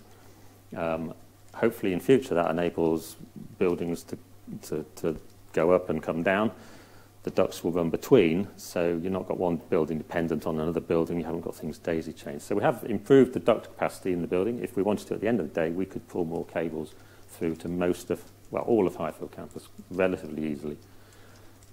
Into those ducts, we've installed a whole lot of new fibre optic cables, 30 kilometres of cables, 750 kilometres of single mode fibre. That's just individual strands. That's on the Highfield campus. And there's one of the patch panels, which is in one of the core areas. So again, this is predominantly going off to the edge buildings. There's actually quite a lot of, it's a blown fibre optic system, so you can blow more fibre through the existing cables without putting new cables in. You could patch the fibre that's in there that's spare. Effectively, you could make circuits all around the Highfield campus, and you could build a whole separate network or networks and things like that.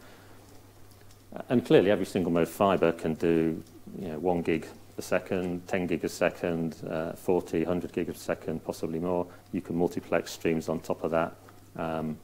You could have terabytes of data down one single strand of fibre, in theory, if you put the right kit on the end.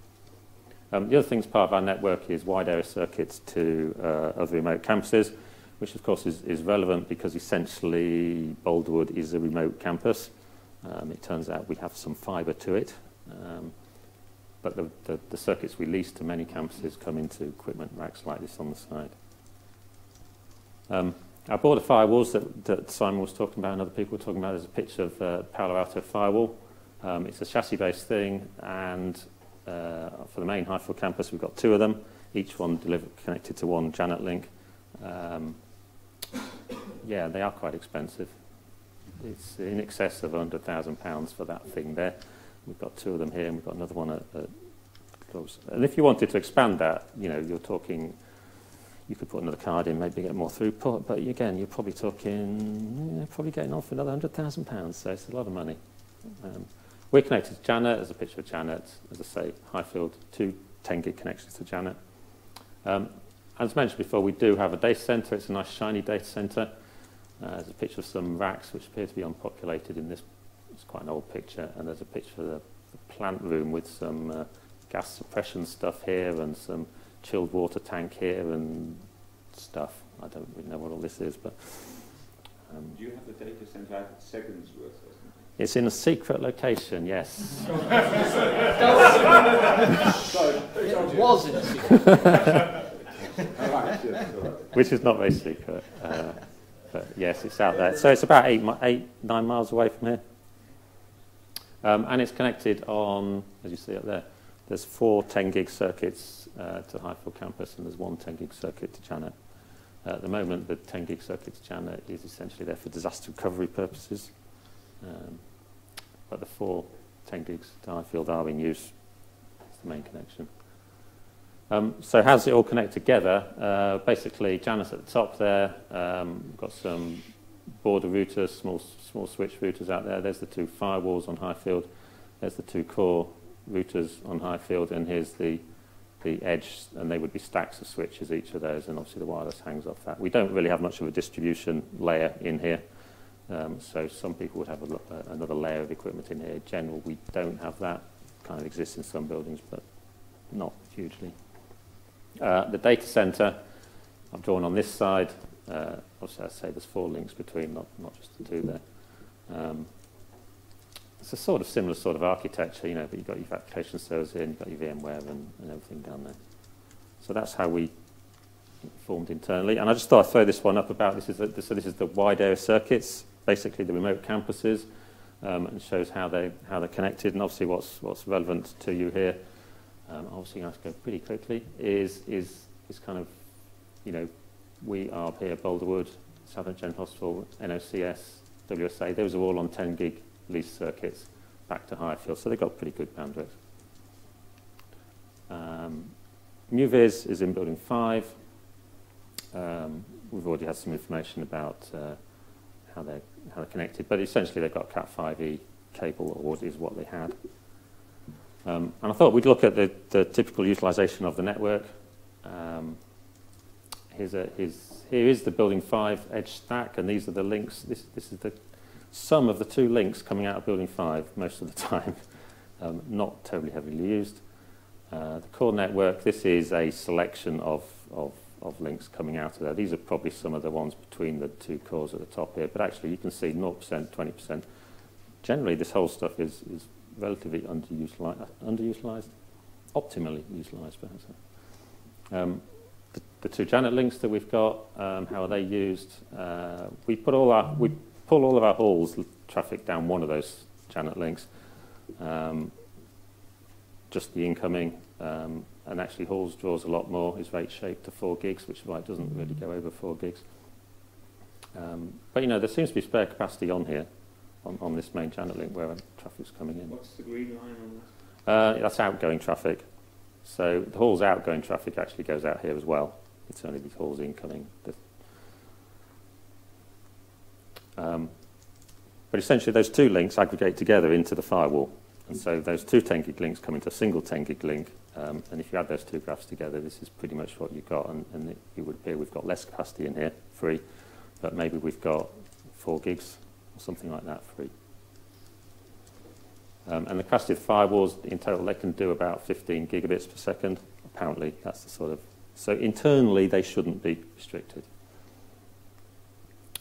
So Richard did some tests. This is one of the early tests that he did on his 1 gig link.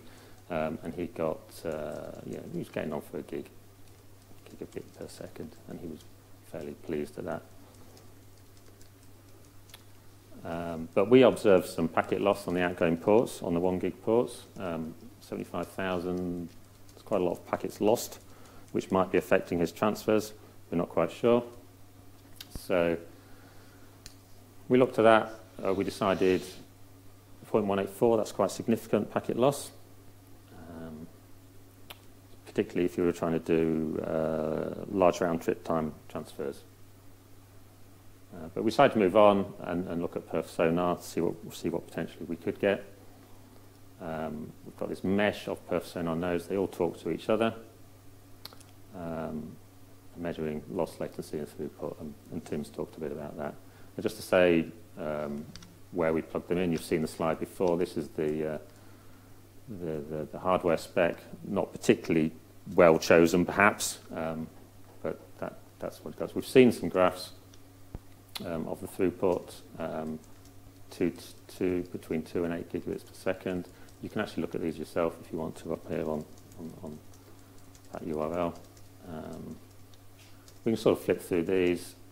Possibly one I might point out is when we get to this one, which is from London, from Janet to the external perf sonar. It's interesting, we've got 0 packet loss most of the time on here, so clearly there is packet loss occurring on the inside of our network.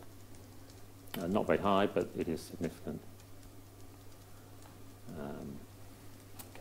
summarise some of the things there. Interesting thing we saw during the testing, we saw a sudden drop-off in these throughput results, which we determined was down to a content upgrade on our firewalls that gets automatically applied, released and applied by the vendor. And eventually it was removed by Palo Alto, and the firewall was rebooted, and performance returned. So it's an interesting thing that Prof Sonar was able to indicate to us changes in network behavior, and that's possibly quite important to pick out things, because that was about a month's worth of low performance on the throughput that Prof Sonar was measuring, but none of the rest of our 20,000 users noticed anything whatsoever. But Tim did, actually, on his file transfers he was doing.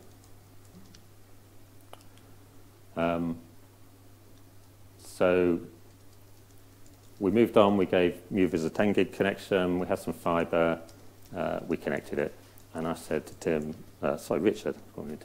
Richard, be careful, start off slowly, because we're not sure what the impact of this is going to be. And it's safe to say our operations people were slightly concerned about 10 gig, and they did get some alerts, and they did phone Richard up and say, what on earth are you doing? Your system looks to be broken, it's generating lots of traffic. And they said, it's okay, Simon knows about it. And the guy on the Which next... Simon name was used? Yeah. And the guy looked at me and I went, yeah, that's okay. But the important thing was, yes, we noticed, but actually we haven't received any complaints that we can associate. So that was an interesting concern. You can see a traffic typical transfer here where he was getting 4 gigs. You can see the 4 different connections running concurrently that Globus was doing.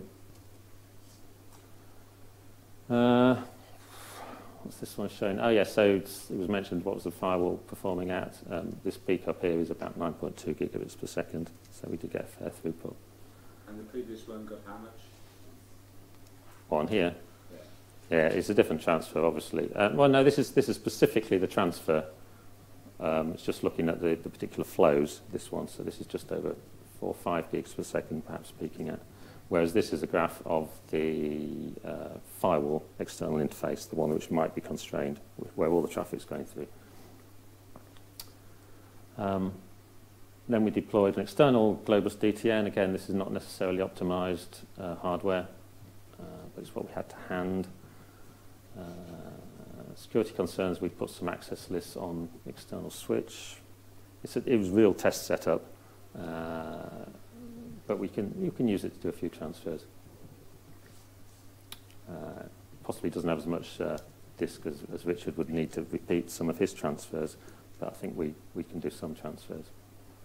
And particularly, it can be potentially used as a sort of staging post for 2-stage transfers. If you're doing a high round-trip time transfer, maybe it's better to do it in 2 stages. Maybe you'll get better throughput because there'll be low loss to the DTN outside the firewall. There might be higher loss from the DTN to some internal node, but your latency will be low, so you can still get high throughput. That, at least, is a theory. So maybe this can be used as a staging post. And the only real test we've done with this so far is to do this was actually to our data center, and it was onto a very slow, effectively it was a virtual machine, so it didn't have great performance. But you see, if I did the transfer directly, I was only getting about 1 gigabits a second, whereas if I did it to the external data transfer node, I could get this, and if I then went from the external to the internal host, I could get that sort of throughput. So the kind of theory is kind of borne out that the higher latency coupled with the higher round-trip time seems to give you this lower performance. My observations overall, yes, you could upgrade the firewalls. It's quite expensive. Talked about is that going to be worthwhile? Do you need that level of security for your research transfers? Prof Sonar has been useful for that anomaly type behavior. Has been very, very interesting. Globus DTN is pretty easy to set up. There is a desktop version as well, which is pretty easy to use, set up. We didn't observe any poor performance particularly, at least not as far as the other users of the network are concerned. That was quite nice. We haven't really done much towards the data center at the moment, whereas of course all of our HPC is. and that would be an important destination for file transfers. That's something that maybe Ivan's hopefully can help us look at. And we've got a lot of infrastructure. We could build several different layers and organizations of Science DMZ. We could pull new cables. We could use the fiber we've got. We could put it all somehow separately through live networking equipment. And that, I think, is that. Thank you.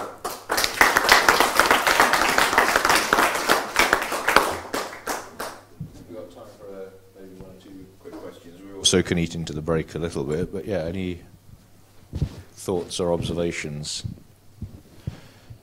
Certainly from my perspective, it's that it's that getting over, you know, all of the other operational things when you're doing experiments on a live network. It's really quite hard to balance. You know, we've got business as usual, and then we've got these other kind of things going on. And yeah, I have to say, you know, whilst doing this, I mean, some elements of it I kind of kept a bit quiet from the operations team because I was aware that they might stick up their hands and say, you can't do that. So I have to raise a change request to deploy a node or configure a switch. And I'm thinking, well, how can I phrase this so they won't put their hands up and go, but this is not a standard offering. How, you know, how are you going to do that? So we didn't break any rules, but it's all about phrasing things in the right manner, I think, isn't it? And yes, I was slightly concerned about what the performance might be and what the impact might be. And I said, take it carefully, Richard, and been pleasantly pleased. I mean, Simon's isn't on this same thing. That's another area we could actually expand to, I guess. And I think we've talked about that, Andy, Richard's, yeah. So that's another avenue we could explore. And originally we thought, is it Richard, is it Simon? And Richard was the one who said, yeah, I'll go with this because I've got real pain. So. Yeah, I spoke to Simon, I think Richard's got the bigger data requirements in terms of performance. I suspect so, because they do small molecules. Yeah. So if you are thinking of getting a national crystal involved, our group is actually... Oh, yes. I can't speak for Simon Coles, but our group is writing the new sample management portal for the National Crystallography Service. So, if you know, we're the guys to talk to if you perhaps want to get Simon involved and interface with that. Scale of data he has. Yeah, no, it's not at the same scale as Rich's. It's a few tens of gigabytes rather than. Yeah. Yes, in general, I don't think we see other people doing stuff at the moment. We don't see massive peaks generally. We're fairly smooth. It's a good idea to instrument the network with sonar type devices. I think it is. I mean, because we were just having a chat with Ivan really about one of the things is if you have some sort of problem, how do you investigate it? And someone like Richard, if someone like Richard comes along and says, oh, I've got a terrible performance problem today, to the operational guys, they go, well, you're one Ethernet connection out of 20,000 or something like that. Nobody else is complaining. So the skepticism from the start. And actually, if you've got things in place that are measuring, then that's kind of owned by the operational teams, and they can look at them. And if there's some deviation from what was happening before, then they're likely to go and investigate it. If they're getting something new that's not investigated before, and there's no previous baseline, you know, they're going to be trying to close that ticket. That's just the way people are, really. So I think more instrumentation you can get, the better. Of course, it takes effort to pull that in and manage it and keep it up to date. Simon, I'm curious about the packet loss reports. Yeah, I appreciate it's difficult to diagnose in detail, but do you have any feel for whether it's widespread or whether it's localized in some sense, or whether it's related to short-term burst structures or some buffer depths? The stuff that we saw inside the network? Yeah. No.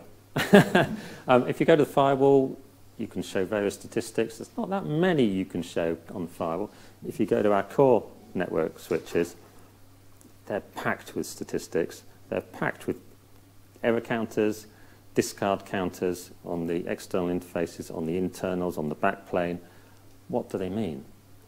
Are any of those relevant to the transfers, or are they all something maybe they were just failed pings or something like that? You know, what do the counters relate to? You get into the internals of the network. You can look at the interface stats. That makes sense to most people, but so much of this could be occurring within the equipment, and there's loads of counters. And I don't know what you would make of those counters. So what you said wasn't necessarily the loss at the interface, which is what the kind of stat I would have seen typically. And if we saw numbers on the inside of Janet, we'd be scared if we were getting lost like that, because normally it runs without any loss. We have enough headroom to avoid that, which is what makes it work. Yeah, absolutely. You know, by extension, if we've got the local LAN context where at some level you're getting lost, that can be an absolute killer, as we all know. For instance, we don't see errors on the actual interface. We don't see interface errors generally. I did have an example there when we were oversubscribing a 1 gig link, but in general, it's not errors on the interfaces. So those packet losses are occurring internally somewhere. Ah, that is interesting. I don't know if they'd be in the core or the edge or the firewall. I mean, the firewalls generally, people would say, yeah, it's a good target for looking at. I think if you really want to understand that, you need to be getting back to the vendors. Yeah, and your supplier possibly wouldn't even know the vendors would be looking into that. And I think that's one of the reasons for the DMZ. It's this argument that says, blimey, that's complicated. Oh, look, zero's there. We'll just feed off that. And that's where this bypass concept comes in, isn't it, really? People just go, that's too difficult. Make it easy. I'll make a couple of observations when I talk later. Yeah, that'll be Chris. Yeah. So I was going to ask quickly. I noticed that you had 4 transfers running, each of which looked like they were under a gigabit. Is that a limitation of your firewall internally? And not to know.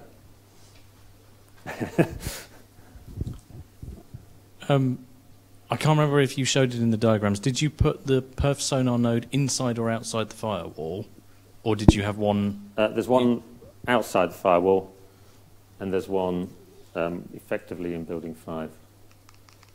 Who's on that? That one. So there's one here outside the firewall, connected to that switch, and then there's this one which is connected to the same switch as Rich's DTN. It's not actually in building 5 because there was no space in building 5. It's off on fibre in a different building, but that's where it's connected. And did you do any hardening on the external node, or did you just set a username and password and kind of leave it as defaults? On the perf sonar, well, obviously it's got username, password. There is some, I think, access. Yeah, I put access lists on here. I mean, the perf sonar is just running things like iPerf. It's just running other tools, so you can find out what the ports are, and it's just some port-based access lists. Also applies appropriate IP tables, yes, it does. Yes, it does. So, yeah, we really just installed from the ISO, and that's pretty much how it comes. It is designed to be hardened. It's designed for that sort of deployment out in the wilds. Can you use this sort of network monitoring stuff to actually detect which devices on campus have been taken over by botnets, being used for spam and things like that? Not the perf. No, but can you identify where on your campus you're getting large amounts of? There is the ability to understand some of those things that are happening, whether they're coming internally and they cause spikes, but actually just do a really good job at stopping some of the external stuff. There's quite a lot of stuff that's got rid of before it even gets to us. So there's a certain amount of stuff within our setup. No, I was always impressed by, I went and saw the Switch, the Swiss National NREN, and they used to each day call up the IT officer at the university and say so-and-so machines have been compromised. Well, we only have 6 universities. Yeah, I realise that. No, to some extent, the reason I'm pausing is because it's a slightly different area to what we're talking about. But the firewalls, I mean, these Palo Alto firewalls are application layer firewalls, so they're aware of applications, not just ports. They're doing all of the stuff to detect malware, botnet traffic, command and control traffic. It's similar to the stuff you get in your antivirus on your firewall, and that's why the things are downloaded and updating daily. Or more frequently, it will scan files, it will blow files up, and it will look at them and do all sorts of stuff. So they're very advanced devices. There is information from there. On the whole, within our network, there's not a lot of that information coming through. We don't have that much anti-spam stuff. Let's worry about the Russians. One very quick point, just Timothy. Yeah. Simon, could you give us an idea about how much time and cost this all took? it probably took a fair bit of time from my perspective because I'm not a systems person, so deploying perf sonar, it's just not something I've really done. I don't really deal with ISOs and images and things. It's bread and butter for other people. I got someone else to do with this, and it was over quite a long period of time. I mean, I would say I've probably spent at least 2 weeks full time equivalent doing this, but it's over a long period of time, so it's a bit hard to judge. I mean, the cost of these boxes, they're reasonably old boxes now. I don't know, a few £1,000s each is all they would cost, but we just reused what we had. We'll just get Andy mic'd up. Well, that's a really good example, and I'm so appreciative. I mean, often IT is seen as, you know, saying no to lots of things, but actually I've been saying a long time, you know, there should be this sort of innovation partnership between iSolutions and the research community, and Simon, you kind of delivered that in space. So personally, I'm really appreciative that you kind of went out on a limb to do this. That was a really great talk, so thank you very much. Thank you. Thank you.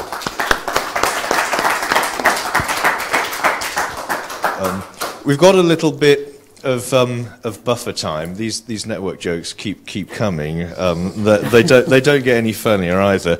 So actually, we've eaten into a little bit of time, and I thought having the conversation carrying on was worthwhile. And we've got the panel session too, so we can catch up a little bit of time. So, but without further ado, then the other side of this whole chain was actually the diamond light source, and Andy's going to tell us a little bit about kind of the other side of the story, having heard about, if you like, the machines here, the usage here, and the networking. Well, this is the third part of that story. So, yeah, over to you, Andy. Thank you, Simon. So my talk's going to be a little bit different because we've heard a lot about sort of technologies to transfer data and so on and so forth, and actually going to sort of try and put it a bit more from the user side as to what actually happens at Diamond and what the reasons are for doing this kind of stuff in the first place, why we're so interested in the sort of data transfer zone concept, and so on and so forth. So, just by way of introduction, I'm Andrew Richards. If you want to email me, make sure you put the J in the middle. Otherwise, you get my personal secretary, also known as the other Andrew Richards, who's in charge of legal services, who is the best spam filter you can ever have when when vendors try to get hold of you. So, my group in Diamond is focused on the infrastructure. So, we underpin all the infrastructure across Diamond. At the sort of IT level, except for the corporate IT group. And I'll say a little bit more about that in due course. So, quick intro to Diamond. Back in the 1940s, it used to be RAF Harwell. In those days, they used to fly data in and out in aeroplanes, but since then, they started to do things a little bit differently. And today, we're actually on, for those of you that have perhaps never been to this site, we're actually part of a much larger Harwell campus, as it's now branded overall, and we sit particularly alongside these other national facilities. So it's national facilities like ISIS as well, the neutron source, but from our side it's alongside national facilities like the Scientific Computing Department, which sits here in this building here, R89, just as you come into site, which for us is a group that we work alongside closely for archiving of data and looking at how we might sort of do joint ventures around computing and processing and stuff in the future. So, you know, this is a sort of large campus activity. We're not just doing, you know, all of the things that we do in isolation. So, Diamond is a synchrotron. We're a bright light source. We accelerate electrons around these three accelerators to generate light. Predominantly X-rays is used on most of our beamlines, although we do have one which uses the infrared part of the spectrum. And we now currently have around 30 operational beamlines at the moment, which are all sort of, you know, some are similar, some are very unique, but they're all end stations at which users come and spend time and generate data. On a number of these beamlines, people are now, particularly on the life sciences side, people are remotely accessing the beamlines to steer the experiments and do things remotely, so they never actually physically come to site. And we do now have one beamline that is really set up just to never allow users anywhere near it. You ship your samples in, we do all the work for you, and we tell you when the results are ready. And that's the kind of direction of travel that Diamond is moving in a sort of more general sense, to sort of automate the whole throughput and get more throughput, more work going through the synchrotron over time. So, you know, we've got a whole range of beamlines. Won't go into them in great detail today. We're still building some of them. We'll be 33 operational beamlines when we finish. But in addition to this, across a whole range of areas. In addition to this, some pretty pictures here, we also now have a growing number of electron microscopes which come under the Diamond sort of operational banner. So 2 additional entities were created. One was called EBIC and one was called EPSIC. A lot of the attention is often given to EBIC, the Electron Bioimaging Centre. The Physical Sciences one, which is only a couple of microscopes, tends to get a bit more forgotten about because this is really the flagship activity. But this is a constantly growing area. You know, even when I joined Diamond a year and a half ago, there was only kind of, you know, sort of a couple of the big boys, the big cryo-CMs really sort of operating, and now there's kind of, I think there's supposed to be officially be 4 cryo-CMs, but there's actually more cryo-CMs on the way which are under different agreements and going to be used in some slightly different ways, which will fall under this overall banner. They have a dedicated building which is being filled up quite rapidly. It's actually, when the next one arrives, will actually now be full. And these are, from our side, treated in the same way as beamlines. They're generators of data, but they are, you know, developing rapidly in terms of the way in which they can push data out of these machines onto our systems. So for us at the moment, one of these cryo-CMs, which are in the pictures here, will typically generate around about 4 terabytes a day, although you do see some EM centres around the world claiming that their cryo-CMs are generating 25 terabytes a day. A lot of that depends on what software you're using and so on and so forth. In all the areas that we're working at the moment, the guys doing the software for this are really sort of changing their mind almost on a week-by-week basis as to whether they should be using, you know, 4-bit depth files, 8-bit depth, 32-bit depth files. The software around this is changing, which has big implications on the data rates coming out of these things, which then impacts us. So, from a user's point of view, those who do actually come to site, what they'll typically interact with is something like this. They'll come, they'll spend time in what looks like an office, a beamline hutch. They'll sit down in front of a workstation and they'll spend 24 hours without seeing daylight, pressing buttons on some software, largely ignorant, perhaps not the right word to use, but largely unaware of what's going on in the background in terms of the sort of the underlying infrastructure making it possible for them to acquire their data. You know, software that looks like this allows them to do various things, but what they're actually doing is driving a range of experiments which is using a range of different detector types. So this is just some examples of the different detectors that you might see across beamlines.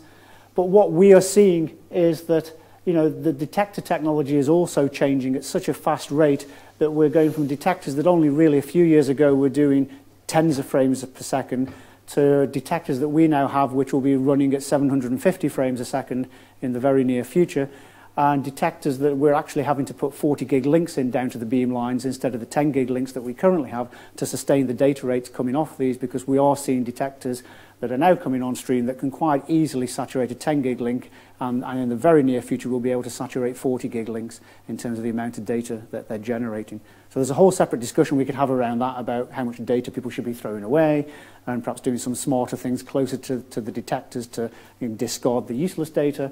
But, you know, this is the sort of scale of the data challenge that's coming across a number of our beamlines. So pretty pictures. Other things driving up our data rates are things like robotics. So as well as the sort of the sample, the sort of cameras, if you like, changing, a lot of our beamlines are also looking at how they actually get more samples through their beamline per day. So robotics are changing that as well. Diamond has actually taken commercial robots and taken them to pieces and rebuilt them, because Diamond knows how to build them better than the original manufacturer, and has made the robots go faster. So we get more samples done per hour. And also people are moving to different techniques. So rather than just having, say, in the crystallography beamline, single protein samples on the end of a nylon loop, putting them one at a time into the beamline, they've started to put their samples on what look like plastic plates with multiple wells in. So you put the whole plastic plate in front of the beam and then you sort of iterate through each of the wells in turn. And all these subtle changes are, you know, help to drive up the overall throughput. So again, what that means from our side is that we'll see some beamlines where in a sort of, you know, typical weekend, a 48-hour period at a weekend, might deal with one sample because they've spent a huge amount of time trying to figure out how to position the sample, what best to do with that sample, and what they really want to do. And by the end of their Sunday, they've managed to analyse one sample, all the way through to other beamlines that have really got this automated, just doing protein crystallography, doing very routine operations, where by the end of their Sunday, they've done, you know, 2,000 or 3,000 samples in that same kind of time. And all of these aspects drive up the data rate. and the EMs are sort of similar as well. So at the infrastructure level, what we want to do is to make it as easy as possible for our users then to not only come and collect the data, but to be able to then analyze that data and then get that data away from Diamond to do their analysis somewhere else. And that was very much the original kind of concept of how someone would come to Diamond and use it. You come to site, you bring your sample, you collect your data, you put it on your hard disk, and you go away, and we never hear from you again. But unfortunately, times have changed, and we're now getting to the stage where a lot of our users just simply cannot take the data away with them on a hard disk anymore. In the crystallography side of things, it is still possible. A lot of people still do that. But particularly on the tomography and the imaging side of things, the data volumes are now so high that people just simply cannot walk away with disks. I mean, we have seen people literally come to Diamond with a suitcase full of USB 3 hard disks, expecting that over a sort of, 3 or 4 day visit period, they will be able to take away 70, 80 terabytes of data by copying it onto, 20, 30 separate hard disks and walking out the door with their data. And that's just simply not going to happen. So for us, this is driving two things. It's driving, well, let's skip through some of these. We don't know, these are less irrelevant. So this for us is driving a number of things. One, it's driving the fact that we, as the data rates increase, have to look at our network architecture internally so that we start to put 40 gig links in place to get the data from the end detector, in this case a microscope, all the way through to the central storage so that they can do some analysis. But it's also making us look at things like the data transfer zone concept, which is why we put it in place, so that one, we can help people get their data away from Diamond to somewhere else so that they can further do their post-processing either at their own institute or some other location in the future. Or we have to, or increasingly we have to look at what additional resource we provide on site to allow people to come back to Diamond and continue to do their post-processing at Diamond. So this is the kind of dilemma we're in at the moment. At the moment, when you see people like Southampton who can now transfer quite larger amounts of data, sort of an order of magnitude more than they could before to here because of the work that's gone on here around the data transfer zone, then that's good for us because you take your data away and you can then do your processing here in Southampton. You've got HPC resources here, you can do your processing locally. But when we have users from universities that don't have access to that kind of functionality, and they are increasingly coming back to us now and wanting us to keep the data on our spinning disk so that they can do further post-processing of data in Diamond, which then leads us to have to ask ourselves how much investment do we make in local computing infrastructure to allow that post-processing to happen, or how much do we put effort into allowing them to take their data somewhere else, their university or maybe the commercial cloud, to allow them to do their post-processing somewhere else. So all this discussion around this is very sort of pertinent and interesting to us.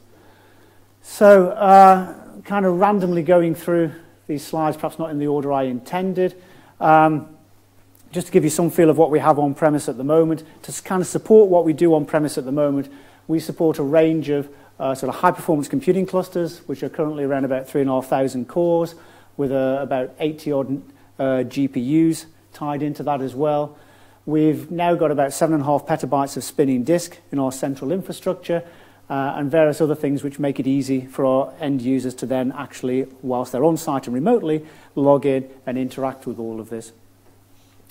One of the perhaps saving graces for us in terms of the data growth is that we only currently keep data on our spinning disk for 40 days. So we tied in with the visit that you heard Richard talk about when somebody comes to do their acquisition. Tied in with the visit, we have the concept of keeping that data then on our spinning disk for 40 days. At the end of the 40 days, the only place that a copy of that data then exists is within the tape archive, which is run by our colleagues in STFC, and we kind of consume that as a service, sort of an archive as a service provided by STFC. So beyond 40 days, if people want to get access to their data, we ideally then want them to go to the archive, use the interface, pull the data down, and take that data somewhere else to continue post-processing. Unfortunately, what we're seeing is people, because they can't transfer it to their own universities, because they don't have good locations to transfer the data to, are increasingly then saying, can we restage it at Diamond? So we do actually, to sort of address some of these things, we've, let's just skip through some of this. So to address some of this, we've had to build another data center within Diamond at the moment to accommodate the growing data rates coming off our beamlines just for data acquisition, and in the short term to allow us to handle some of this post-processing demand within Diamond, whilst we try to figure out how we can also help people to go and do post-processing somewhere else. And solving the network problem is part of that, helping people to go and post-process somewhere else as well. And so just yesterday we had the sort of official launch of our new data center, which sits right in the middle of the ring at Diamond. And this is relatively small. It's a new 30-rack data center, so it's not large. But this is really just designed, one, to tackle the increasing data acquisition challenge that we have, and also to give us this bit of breathing space around post-processing needs whilst we try and figure out some of these other things and you know, encourage wider adoption of data transfer zones and so on and so forth, so that we can, you know, do post-processing away from Diamond and not have all of the expectation being that it's actually done at Diamond. So that was a kind of a very quick overview of sort of what we've got and how, you know, how a user perhaps interacts with Diamond. There's probably a huge amount more I could go into, and happy to talk to people or answer questions about what we do actually do. I mean, I would just say, picking up on some of the other comments around sort of DTZ, I mean, we see it more as a data transfer zone rather than a DMZ, because we don't have this real sort of hard air gap between what sits in the DTZ and what is internal. So our Globus endpoint, for example, that sits in the DTZ is there so that there's nothing in the way between it and the outside world from a networking point of view, but it sees all the internal storage. So all the high performance storage is fully exposed through that Globus endpoint. There is no from a user's point of view, having to take the data from an internal location to an external location before they can onward transfer. So for us, the data transfer zone is very much about optimizing, you know, the key services that you really need to expose to an end user, optimizing them in the most efficient way from a networking point of view, so they can really benefit sort of, you know, from a data transfer point of view, rather than trying to do this, you know, complete separation of certain hardware here in a DMZ and other hardware here completely behind the firewall. Alex is also here today from Diamond, who's done a lot of the work on the DTZ, has been working with Tim and Duncan in particular on this. And so if you have real technical questions around this, then Alex is the person to sort of talk to. Okay, thank you. Great. Thank you very much. Thank you, Andrew. I'll hand over to David. Andy, that's really fascinating. So your new data center is a sort of a buffer zone, effectively, and possibly fairly short-lived, given the rate at which things are growing. What I wanted to ask is, how many either organisations, universities, or research groups have you got in that category, where they are now expecting you to provide these additional resources on their behalf? Because it strikes me that they, or the top group of that larger group, would be natural candidates for a conversation about how we might jointly help them to do other things.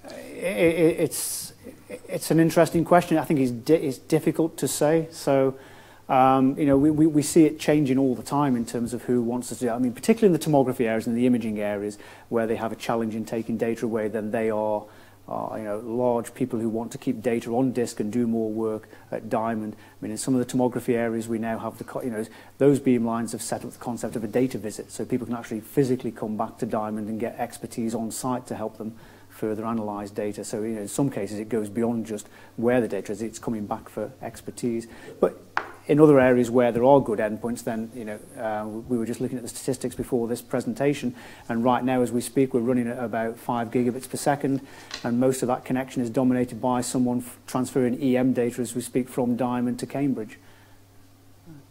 Are there persistent, well, yeah, persistent defenders or recurrent groups with demand? There are, yes. So the short answer, yes. Okay, well that's a very helpful overview, and obviously Alex is here as well. So we've eaten to a little time, but I think actually if we just come back, if we nevertheless take 20 minutes, there's some coffee, tea and water in the room that we're in, then it gives people a chance to talk to anyone in a little bit more detail, particularly Alex, who's also taking the time to come up here today. So thank you very much, Andrew, that was great.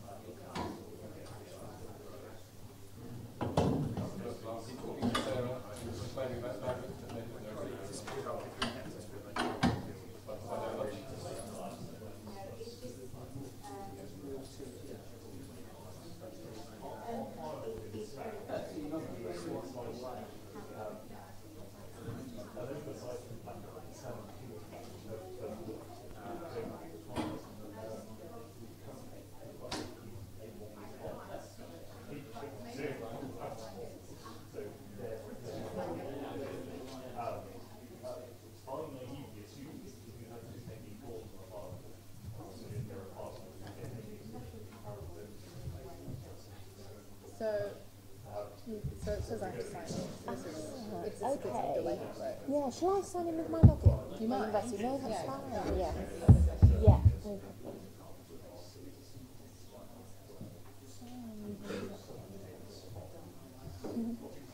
I think it's something using Octo.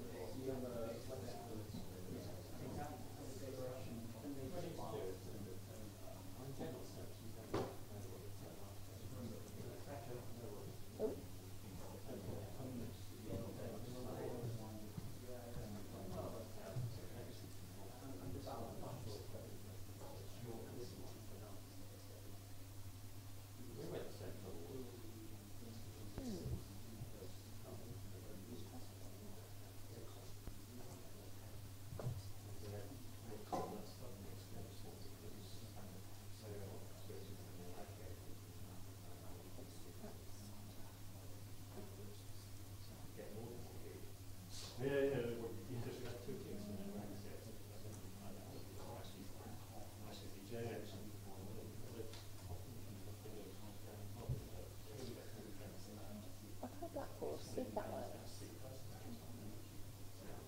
I mean, we can. I don't know if that may. Yeah, it'd be good to see. Yeah.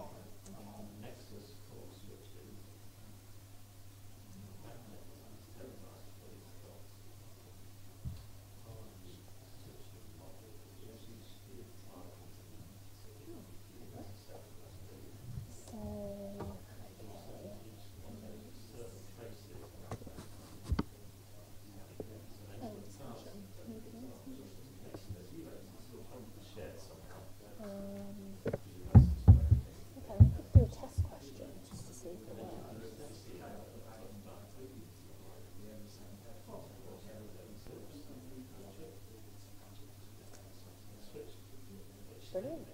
Okay. So we will see if any else. Okay. Cool. Brilliant. Thank you very much.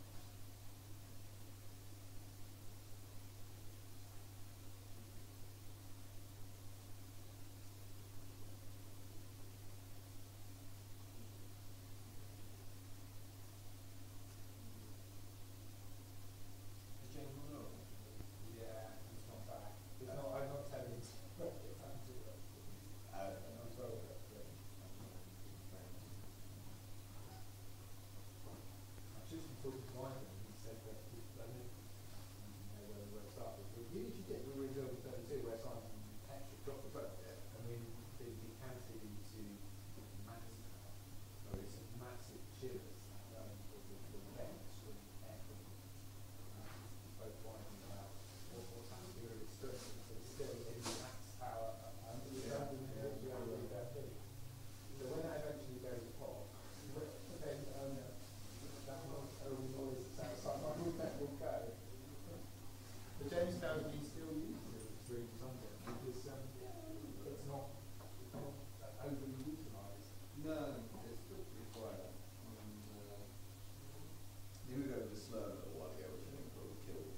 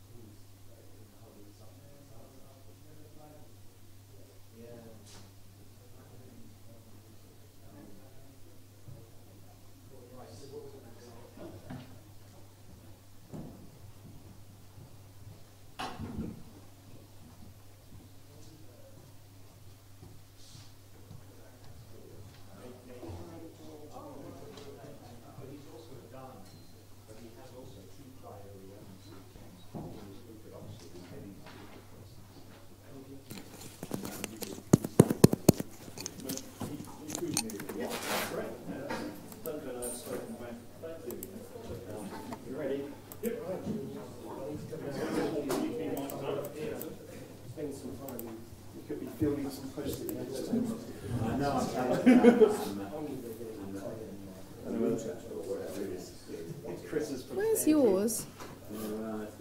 It's the one that ends in Walker. Oh, here it is. There we go. Excellent. Okay. So you'll just want to tuck that into a pocket. Where does the mic want to be there? Yeah, maybe slightly further up. Yeah, just there. Okay. F5, usually. Okay, is view. Okay, so I think the slides we're just coming into the final session where we've got Chris Walker, David, Salmon from Jisc, and then just an opportunity to have a discussion at the end. But having had live demo, Chris has sort of tipped me the wink about audience participation, so maybe I should go and sit right at the back. No, we need you at the front. Okay. Well, Chris, let's hand over who's coming from Queen Mary University. Hi, I'm Chris Walker from Queen Mary University of London, and I'm going to give you a talk about the experience in optimising data transfers. Now, I'm a physicist by training, and actually originally I did synchrotron radiation, so I worked at ESRF in Grenoble and Spring 8 in Japan. A lot of this talk, in fact most of this talk, is from experience working for GridPP, for particle physics, and their data transfers, but there's one or two lessons from much more recently that we can pick up. So, I'm going to begin by setting some expectations. I'm going to give a bit of a demo of TCP/IP and how it applies to large data transfers. And then I'm going to give some war stories of the bottlenecks we've found and fixed and how we've found them. We'll see how much time we get for that. So, motivation, the LHC at CERN. There are many and varied pictures of the Atlas detector. This one's really good because it's got me in it. There are collisions every 25 nanoseconds at CERN. The raw data rate is, I believe, about a petabyte a second. But most of that data is thrown away by various levels of triggering, so they generate about 100 petabytes of data a year. And Queen Mary receives some fraction of that. So Tim set some network expectations, but with 100 megabits, you can transfer a terabyte in 30 hours. So that's the connection I have at Queen Mary to my desk, 100 megabits. Many places you've got a gigabit, and HPC you have typically got 10 gigabits. And if you saturate that, you can transfer a terabyte in 20 seconds. But it takes quite a lot of work to achieve that, particularly over long distances. And as has been alluded to earlier, you need to find and fix bottlenecks, so you need to make sure that you really do have 10 gigabits from A to B, and you need to find and fix causes of packet loss. If you come away with nothing else from my talk, faster data ES.net is an excellent resource in how to, in all of this. I have stolen one or two slides, some with permission from them. Yeah. So, in 2012, we were doing quite well. We were managing to saturate the college, our gigabit link. So the college actually had 3 gigabit links, one for particle physics, one for the main campus, and a resilient link. And this kind of scared Janet into maybe we ought to have an upgrade. And anything that could go wrong did go wrong, but eventually we got our upgrade. And so we were, in 2013, we were achieving up to about 8 gigabits per second on a 10 gig link. I should say that Queen Mary engineered it so that the Mile End main campus, where the particle physics cluster was based, all the particle physics traffic went out over that link, and the rest of the campus traffic went out over the Whitechapel link. So there was some separation, and only in cases of failure would the two sets of traffic mingle. Particle physics, as I guess you know, it's a worldwide collaboration. The sun never sets on the LHC. This is quite a US-centric diagram, but there's the UK, India, the States, Japan, and Australia. So really quite long distances. Now, what sort of level of traffic can you transfer? Well, I thought I'd look and see what was been happening in the last month. So this is ingest and egress out of Queen Mary. And we're getting up to 30, 40 terabytes of data per day transferred in or out. Most of this is out. And to a variety of destinations. You can see here a set of transfers to Spain. This is, I think, France. But it goes worldwide. So particle physics can do that, but there are going to be some researchers in the room. And actually, a lot of people like rsync and SSH. So I thought I'd see how well that performs. So I had a 100 megabyte test file. On the train on the way here, it took 30 seconds to transfer. With EduRoam in the far end of the building, about 13 seconds. Earlier in the lecture theatre, about 5 seconds actually. From my desktop, it takes about 10 seconds. And between Queen Mary and our HPC cluster in Slough, over a gigabit link, it took about 2.5 seconds. And there's possibly some overhead on that transfer. So if you have a huge amount of data to transfer, you need to worry about Globus. But actually, if you're a researcher who has a reasonable amount of data transfer, do start off with rsync over SSH. It's your comfy pair of slippers. It's not scalable to a really large collaboration, but for a lot of people, the network's pretty good. And actually, that the EduRoam speed here is the speed one of the earlier speakers was transferring data at from ESRF to Southampton. So, the data can be pretty good. Right, now to explain TCP/IP. So, Tony, you can have some acknowledgement packets.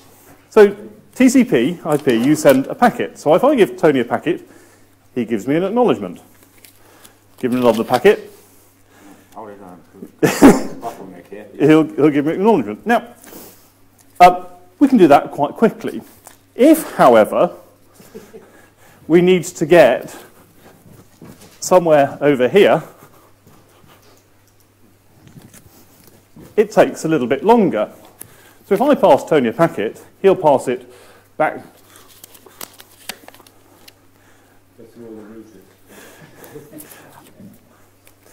And, it'll take a little bit while for a packet to come back. Now, what you then need to do is say, well, okay, so to get decent transfer speeds, we need to have a couple of packets in flight. And so on. So you need a reasonable number of packets in flight, so your buffers need to be big enough. Now, this is the buffers on the intermediate routers will be the buffers, the amount of the buffer in your application, so the number of packets that your application is prepared to have in flight.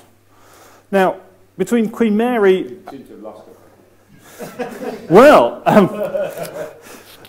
if I pass packets to you, Tony, and we lose a packet, actually we can recover relatively quickly. If it's a long distance path, it takes us that much longer to recover, and it is hugely more critical that in terms of performance impact. The other thing is, actually, we might have a resilient link. So we can send packets this way, and they'll go through different paths. And you kind of get the idea. And some of us are, I'm extremely brave, and so we also tried with jumbo frames, which sometimes wouldn't get through some network links, but give potential performance impacts. But the key thing I want you to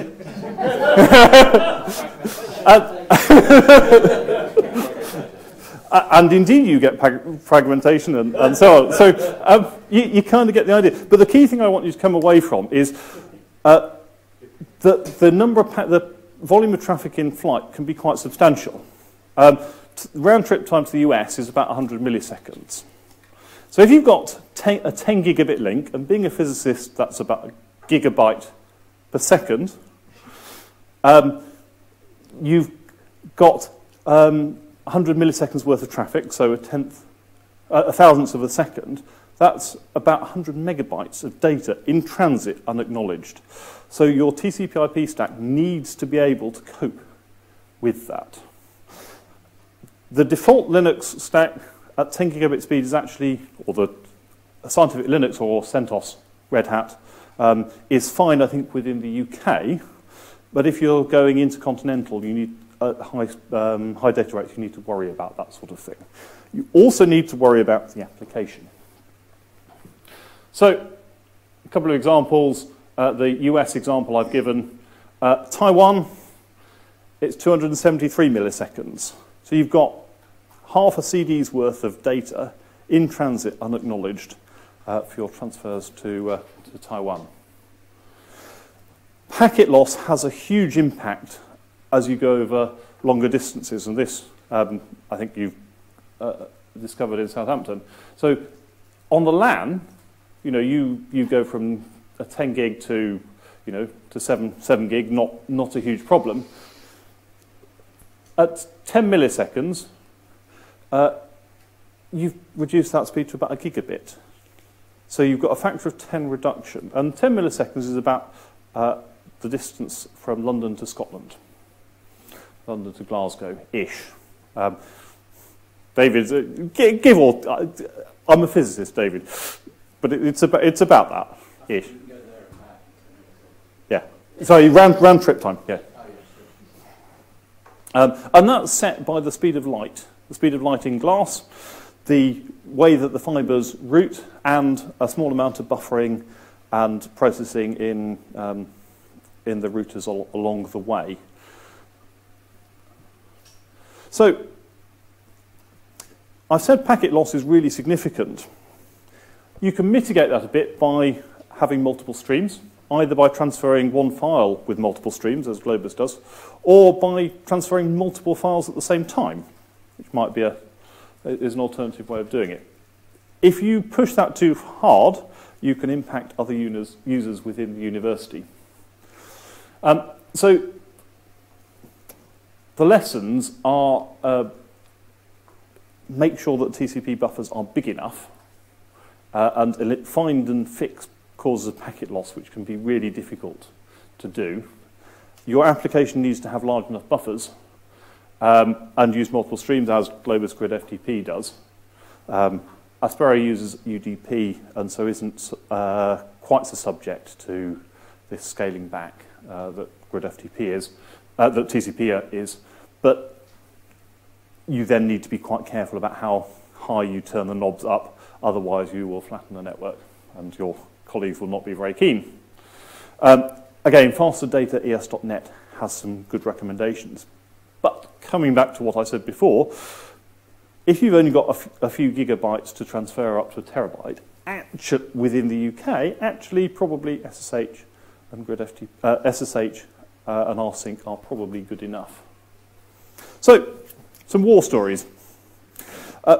We recently moved our HPC cluster to Slough, and we have just bought a new TSM server. And we have a resilient layer 2 link from Slough to Queen Mary, where our tape library is. The round trip time is about 1.5 milliseconds. So we did some tests, and you'd kind of expect about a gigabyte per second data transfers. And the first time we tried it, we got 40 megabytes per second, and we were kind of a bit disappointed. How can this be? So, IBM set for TSM a default TCP window size of 63, that's kilobytes, I think. And that's what's limiting this performance. So if you reduce it, which is easy to do at one end, because you need to control both ends. You can reduce the performance. Setting it to 0, which says use the Linux defaults, we got back up to this transfer speed, which is essentially 10 gigabits line speed. Great, I thought. Now let's try our other host. And we had a bit of a problem, because there's 2 hosts on adjacent IPs, and that's the iPerf used to measure the network performance, is 9.6 gigabits, and the other one had 0.6 gigabits. And we eventually found that there was this amount of packet loss, 0.015%. And it turned out to be in a dodgy patch cable in Slough. Finding it was a right royal pain, I have to say. But once we'd fixed that, it went really well. So that's one cause of packet loss we found. Many and varied are the times we found 100 megabit connection. Our data transfer node was connected by my now ex-boss at 100 megabits, which was limiting things. The physics department thought it was connected to gigabit, was connected at 100 megabit. The college put in place some measures to protect themselves against GridPP, and it kind of backfired a bit when they upgraded the firmware on the switch, because GridPP was fine on the gigabit connection or whatever. The college was sitting there on 100 megabits connection, wondering why the internet was slow. At a previous event such as this, I talked to Chris from NOC, and he said, I've got a problem transferring data to Archer. And I said, well, okay, maybe I can help. Why don't you set up some performance tests between NOC and Queen Mary and Archer, and to work out whether it's NOC, Janet, or Archer that's the problem. And it turned out to be within NOC. Talked to Chris for what the problems were. I've been told to wrap up, so I will leave the war stories about firewalls, of which are many and varied, and tell you that our plans are to upgrade our firewall so that instead of bonded gigabit links, we've got a 10 gig module, so we should be able to be much nearer line speed. Put in our data transfer node, and in particular improve our monitoring and join that perf sonar mesh and do some similar meshing with RIPE Atlas probes. So in conclusion, large data transfers can be routine. Particle physics does it, but it takes quite a lot of work to find and fix those causes of packet loss. Monitoring is vital, and need low packet loss and be good friends with your network team, which it sounds like you are in Southampton. And fast data ESnet is a great resource. That's it for me. Thank you very much. Thank you. Well, a live demo, you know, never work with children animals or people who'll rip your network packets up as they pass around. Are there any questions or comments? There's some data. Eli sometimes tells that using Science DMZs solves some of these internet TCP/IP problems. Yep. So most of the problems that I have found have been on the campus. They have been caused there's some bottleneck, there's a firewall on the campus, there's the 100 megabit links. Tuning, yeah. So the science, and you saw the huge impact that particularly for large distance transfers, packet loss can have. So what the Science DMZ is doing is reducing or eliminating that cause of packet loss internal to the campus. I mean, as you saw that result quite clearly from the perf sonar within and without the firewall, that there's, a huge difference. And for short distance transfers, that'll be fine. But if you're going into continental, that will have really quite a significant impact, potentially. There is a formula in the book that Tim has handed out, Matthias formula, I think it is, Matthias formula, that gives you what packet loss will cause what impact, and I worked it out for the packet loss we had. But it's this, even what seems a really low level of packet loss had such a huge impact. But finding it, I tell you, with a resilient pair of links from Mile End to Slough, over, there must have been a dozen network segments that were involved. Janet were very helpful in pinpointing where that issue was. But it took a number of weeks to find, first off, discover that there was packet loss, and then to find the cause once we discovered it. Whilst we just try to find the USB stick on it, what I was burning to ask was, can you show exponential back-off by Post-it notes? How does that version of the demo work? I shall have to try next time, I think. But yeah. Theoretically, you could, though. Yeah, indeed, yeah. And, different routing and different protocols, potentially, and different routes. And, I mean, this was... So the issue was actually we had a resilient link. So the hashing, the two nodes had adjacent IPs. So one was hashed to go down one of the routes, and the other one was hashed to go down the other one. It was just fortunate that the one I initially tried is the one that didn't have packet loss, and so we got this really decent transfer rate. And I then thought, well, why aren't we getting it with the other one? It's got an adjacent IP address. It should be getting that good result. And what we did is I think the packet loss was discovered, and then we tried some tests shutting down one of the links.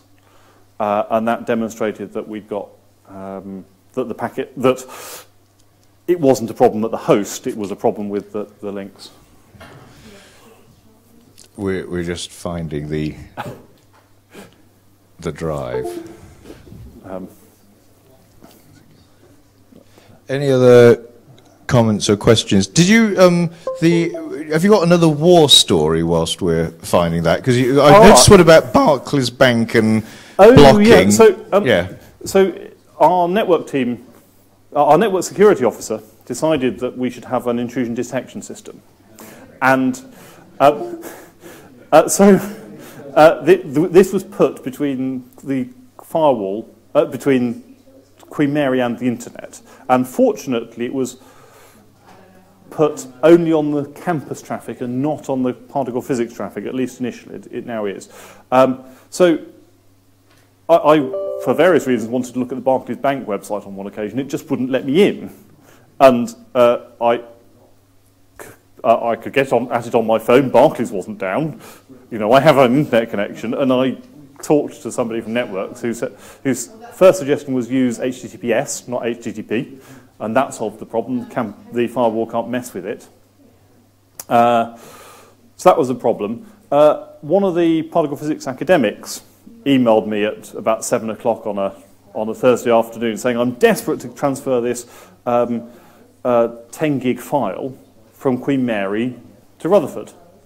And it just won't go. It keeps stopping halfway through.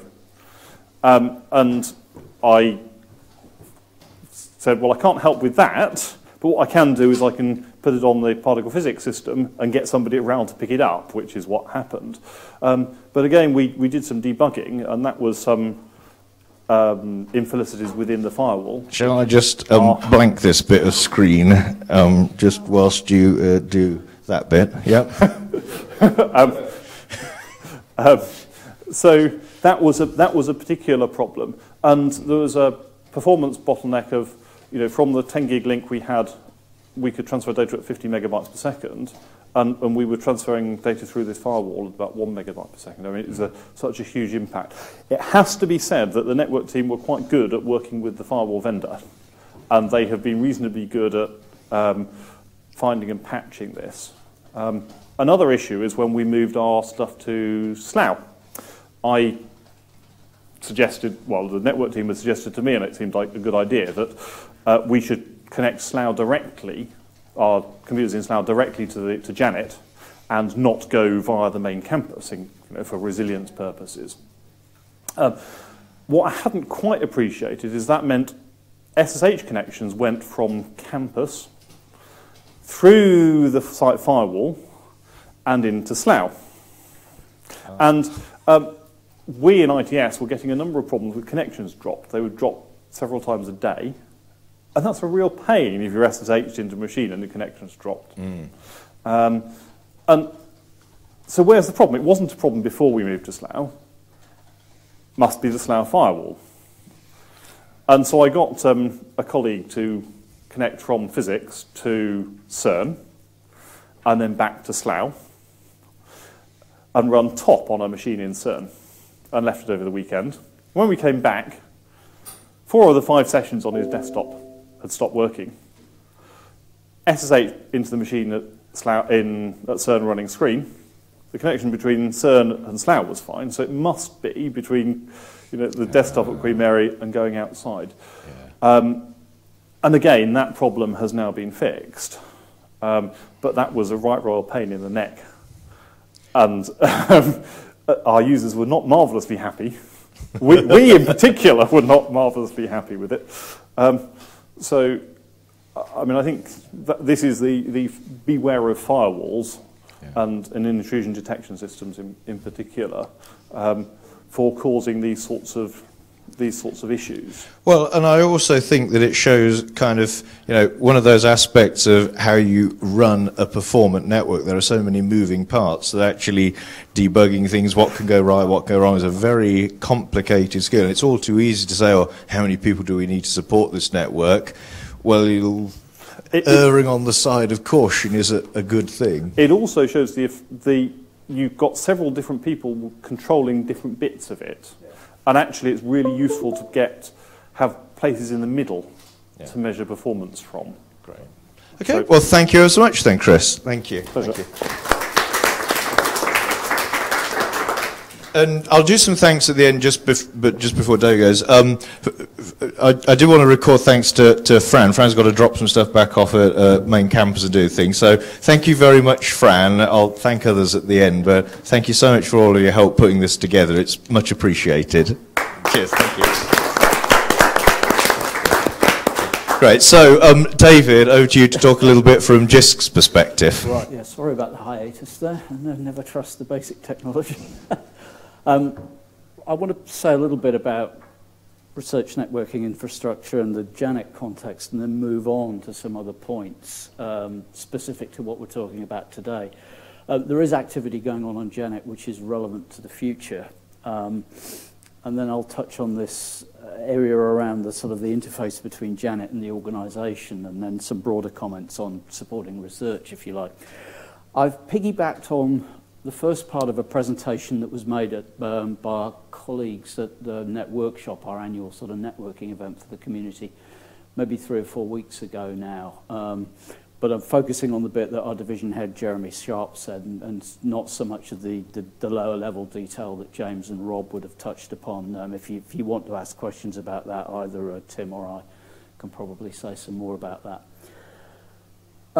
This is JANET sort of as it has been up to around now.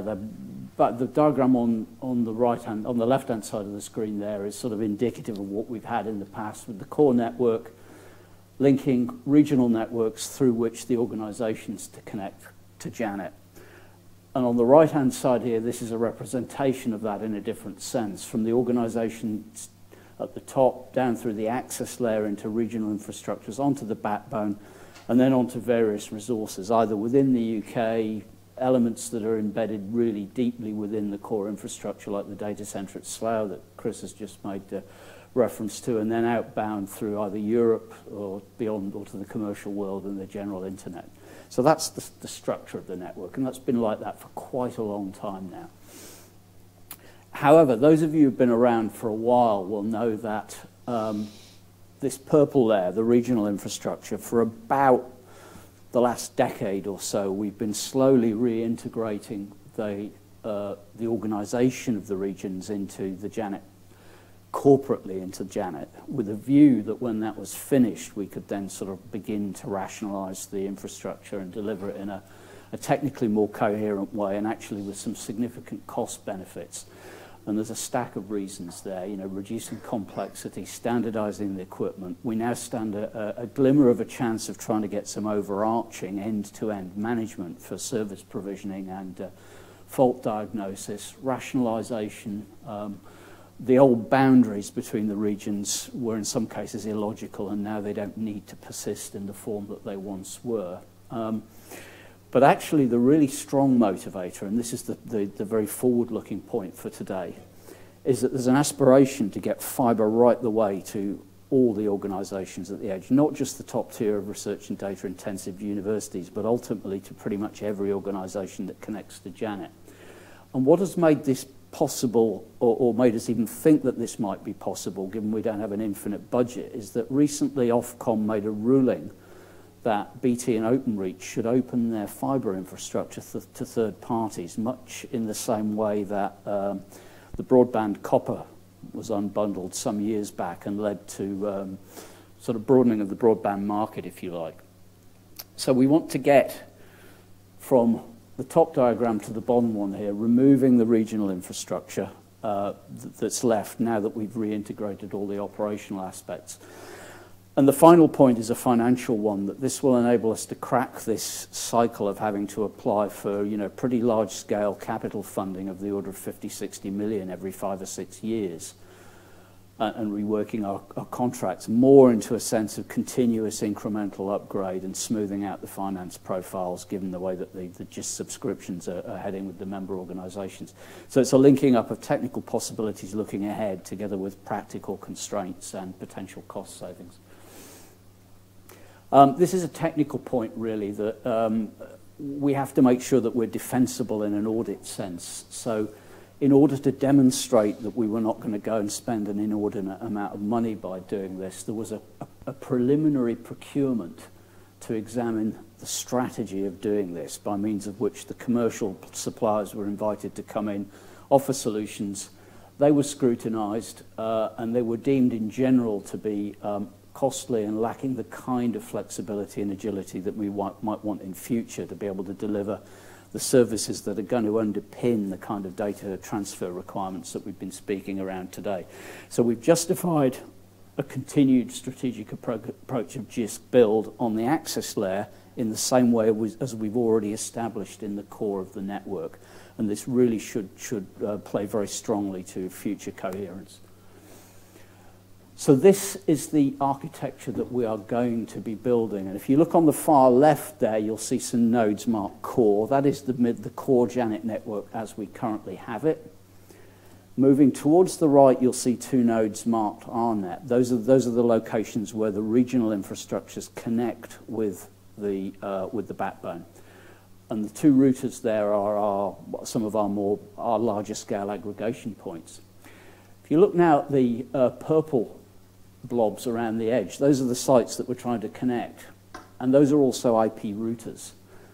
So purple to green is an IP service running over all of this underlying infrastructure, which will be Ethernet built on the underlying capacity within the fibres that we've engineered in the right kind of way. So there'll be a reduction in the number of routers involved in the exchanges over Janet, which should give us some benefits as well.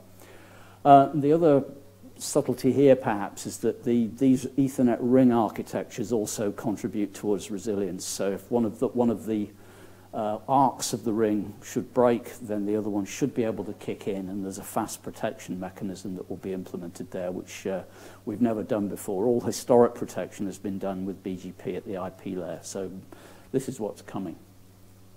And we will be managing all of this direct. I won't harp on too much about this. A lot of this technical detail in here is what BT has offered through Openreach in response to Ofcom's mandate that we should open up the fibre infrastructure. There has been some wrangling on this. We haven't got the pure dark fibre that we wanted. People expect that eventually that will come, but there are some intermediate technologies which will do us as well that I'm not going to go into the detail of. But as a practical point of view, we have other procurements to give us access for dark fibre. So as we roll this program out across the country, we'll effectively look simultaneously at the cost of the BT product or at alternative dark fibre providers, and we'll pick the most cost effective of those. And then in future, this is going to take some while to roll out according to the existing contracts. And then in future, we may have to do another iteration to get to the pure fibre goal, which is what we're aiming at. But I think in practice, with regard to the data and research-intensive universities, this will not be an impediment. So what are the implications for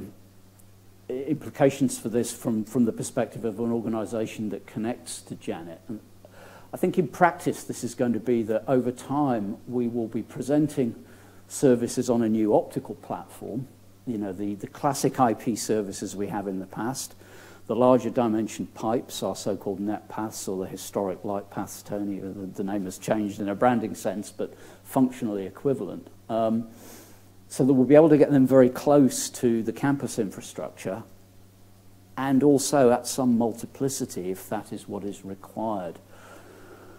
So there'll be a service mix, essentially, and probably a resilient service mix in most cases, arriving at the front door as a mix of these two service types. And what's also been planned in is the ability within the equipment that we're buying that we'll be able to propagate large capacity, 100 gigabit per second, to the edge, i.e. to the site where that's needed. And just as a side point, within the backbone network, you know, sometime in the last few months, we've commissioned the first genuine 400 gigabit per second channel on the backbone there. Now, there's intricacies on that I won't go into here, but it gives you a sense that the whole network is moving, not just the edge, but the core in response to aggregate demand. Because, in fact, most of the existing research and data-intensive universities and the national facilities, such as Research Council labs and a few others, are already on or close to fibre, a lot of the detail is more in the subtlety of the way it's done rather than in being specific extra services, although there will be equipment changes in due course. But I think the coherence of this programme, when it's fully realised, should put all of this capability pretty much to the front door of any organisation that connects to Janet when it's finished. So this is where we begin really to bridge over to the main thrust of today's talk on this. The theme of this meeting today is this interface between Janet and the organisation, the services that we pass across that boundary, and the way in which they serve research. And you'll see what I've done here is picked out an abstraction of a lot of the points that have been discussed earlier today. That if we bring these services to the front door, in order to be effective in supporting the research work that's undertaken, we need a good LAN, a good match to the LAN services. And the way that the hosted facilities are embedded within the LAN at whatever scale, be they a form of research data transfer zone, whether they're an interface to a major facility that's funded by the research councils, or UKRI these days, whether that's Grid PP, Dirac, or whatever, and at whatever scale. So I think people wanted perspectives. One of the things I can see coming out of the kind of concrete work that's done here, that's been done in between Diamond and Southampton, is that if there can be agreement about the set of data movement services that run over these data transfer zones, then instead of trying to fill in every entry in what is of necessity a rather sparse matrix, then any newcomer that wants to come to the club downstream will just be able to implement one of these things, and then should be able to exchange traffic effectively with everybody who's already in that ensemble. And to me, that is what the goal of this kind of discussion around the effective throughput end-to-end and data transfer zones is about. That sort of top-level concept. Given I'm pressed for time, I won't go through much of this in detail, but we are now beginning to talk to a handful of sites where it's beginning to be a realistic prospect that 100 gigabits is the correct physical presentation. I think the Dirac supercomputing initiative is one of the ones that's pushing these quite hard. The points I would want to bring out is that this will be a non-trivial upgrade, and what we're beginning to do is, in discussion with the organisations and the infrastructure teams, is to try and build up an objective case, A, that this is necessary for the research that's being undertaken, and have enough information that might then underpin a business case to get it put in place, given that it will require investment on the Jisc side, but also almost certainly on the LAN infrastructure side for those organisations making this transition. So conceptually, in wrap-up, I don't believe there's any wide area issues that are an impediment to the kind of large-scale persistent data flows that we've been talking about today.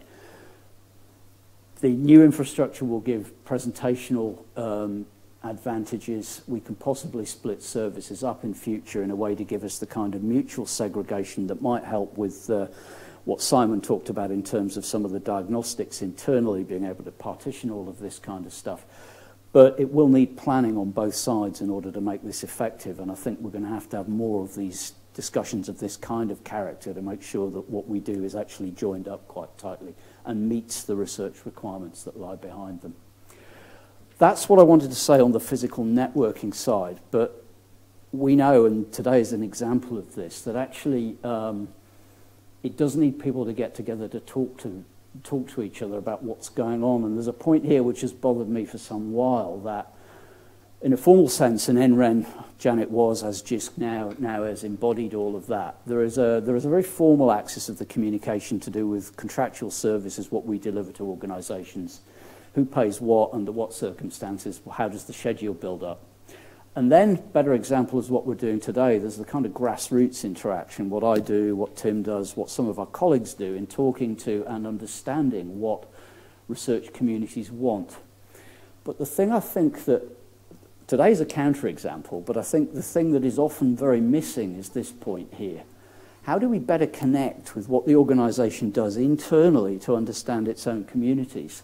What mechanisms does it use, and how better can we join all of this up? Because I think this is a barrier at present. And that, well, I've thought about this for a while. As a tidbit, really, I'm involved and now chair a European group on engaging research. I think this is a completely generic issue. The internet, 2 people are involved, Eli's and other ESnet colleagues are involved in all of this, and I think we've all encountered this problem in one form or another. It's very under-resourced, there's no magic, but I'm hoping that through some of this kind of dialogue we will actually begin to get some understanding of this. And I think there was a comment from you earlier about the research software engineering. I think there's a very complementary aspect there too about linking all of this up. So I would hope that we can come to that meeting and try and learn more about that environment.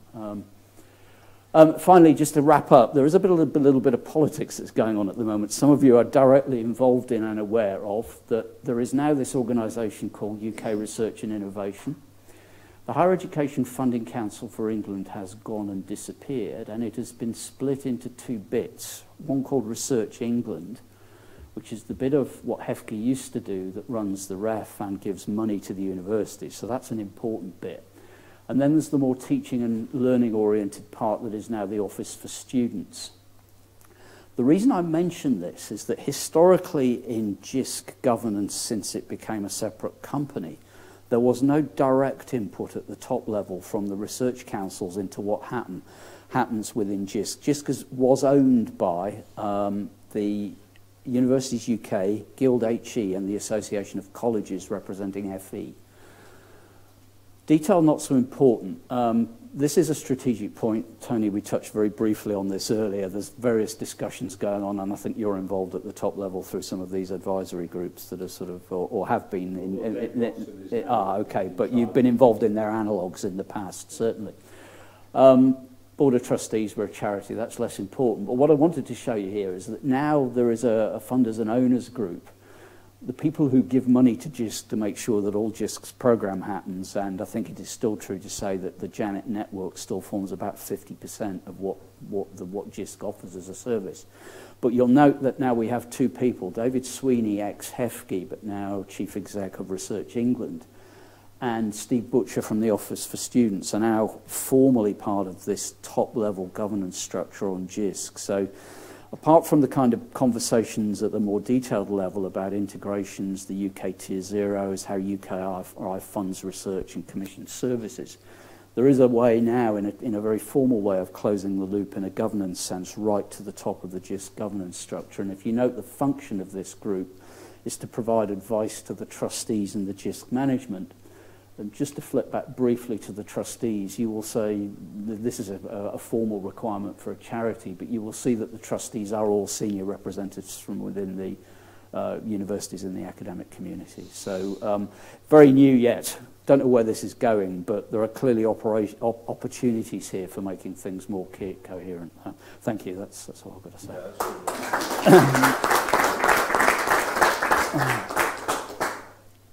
Yeah, observations or comments?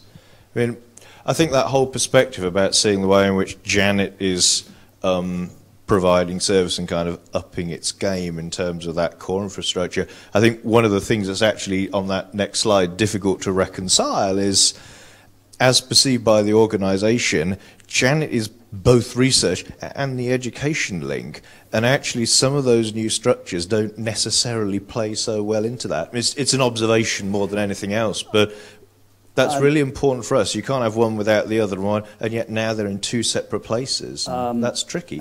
I'm sort of, given I've been, my first job in comms in the community predates the formation of Janet in '84, but so I've seen it all grow up.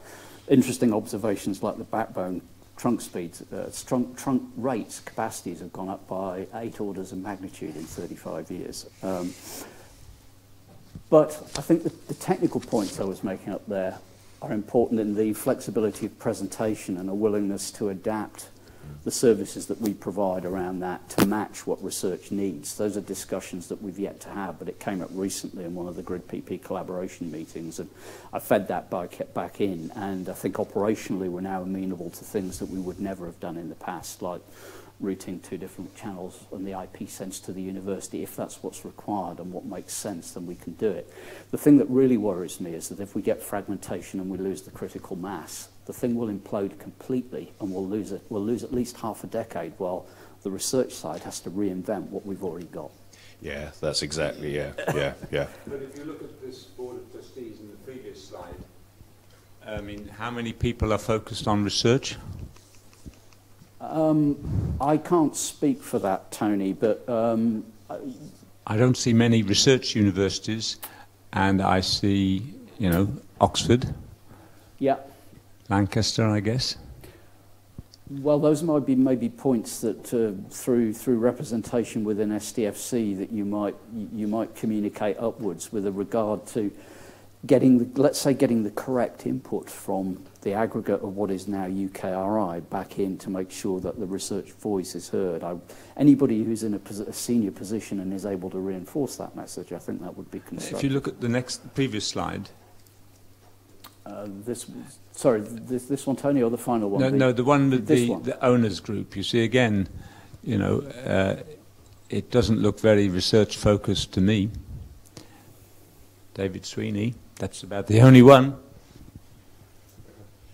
But I guess on the other hand, which is the point about the coupling between the research and the education, is if it becomes just, we have this massive bandwidth just for the research side, suddenly within organisations, so where does research overheads pay for this becomes a question.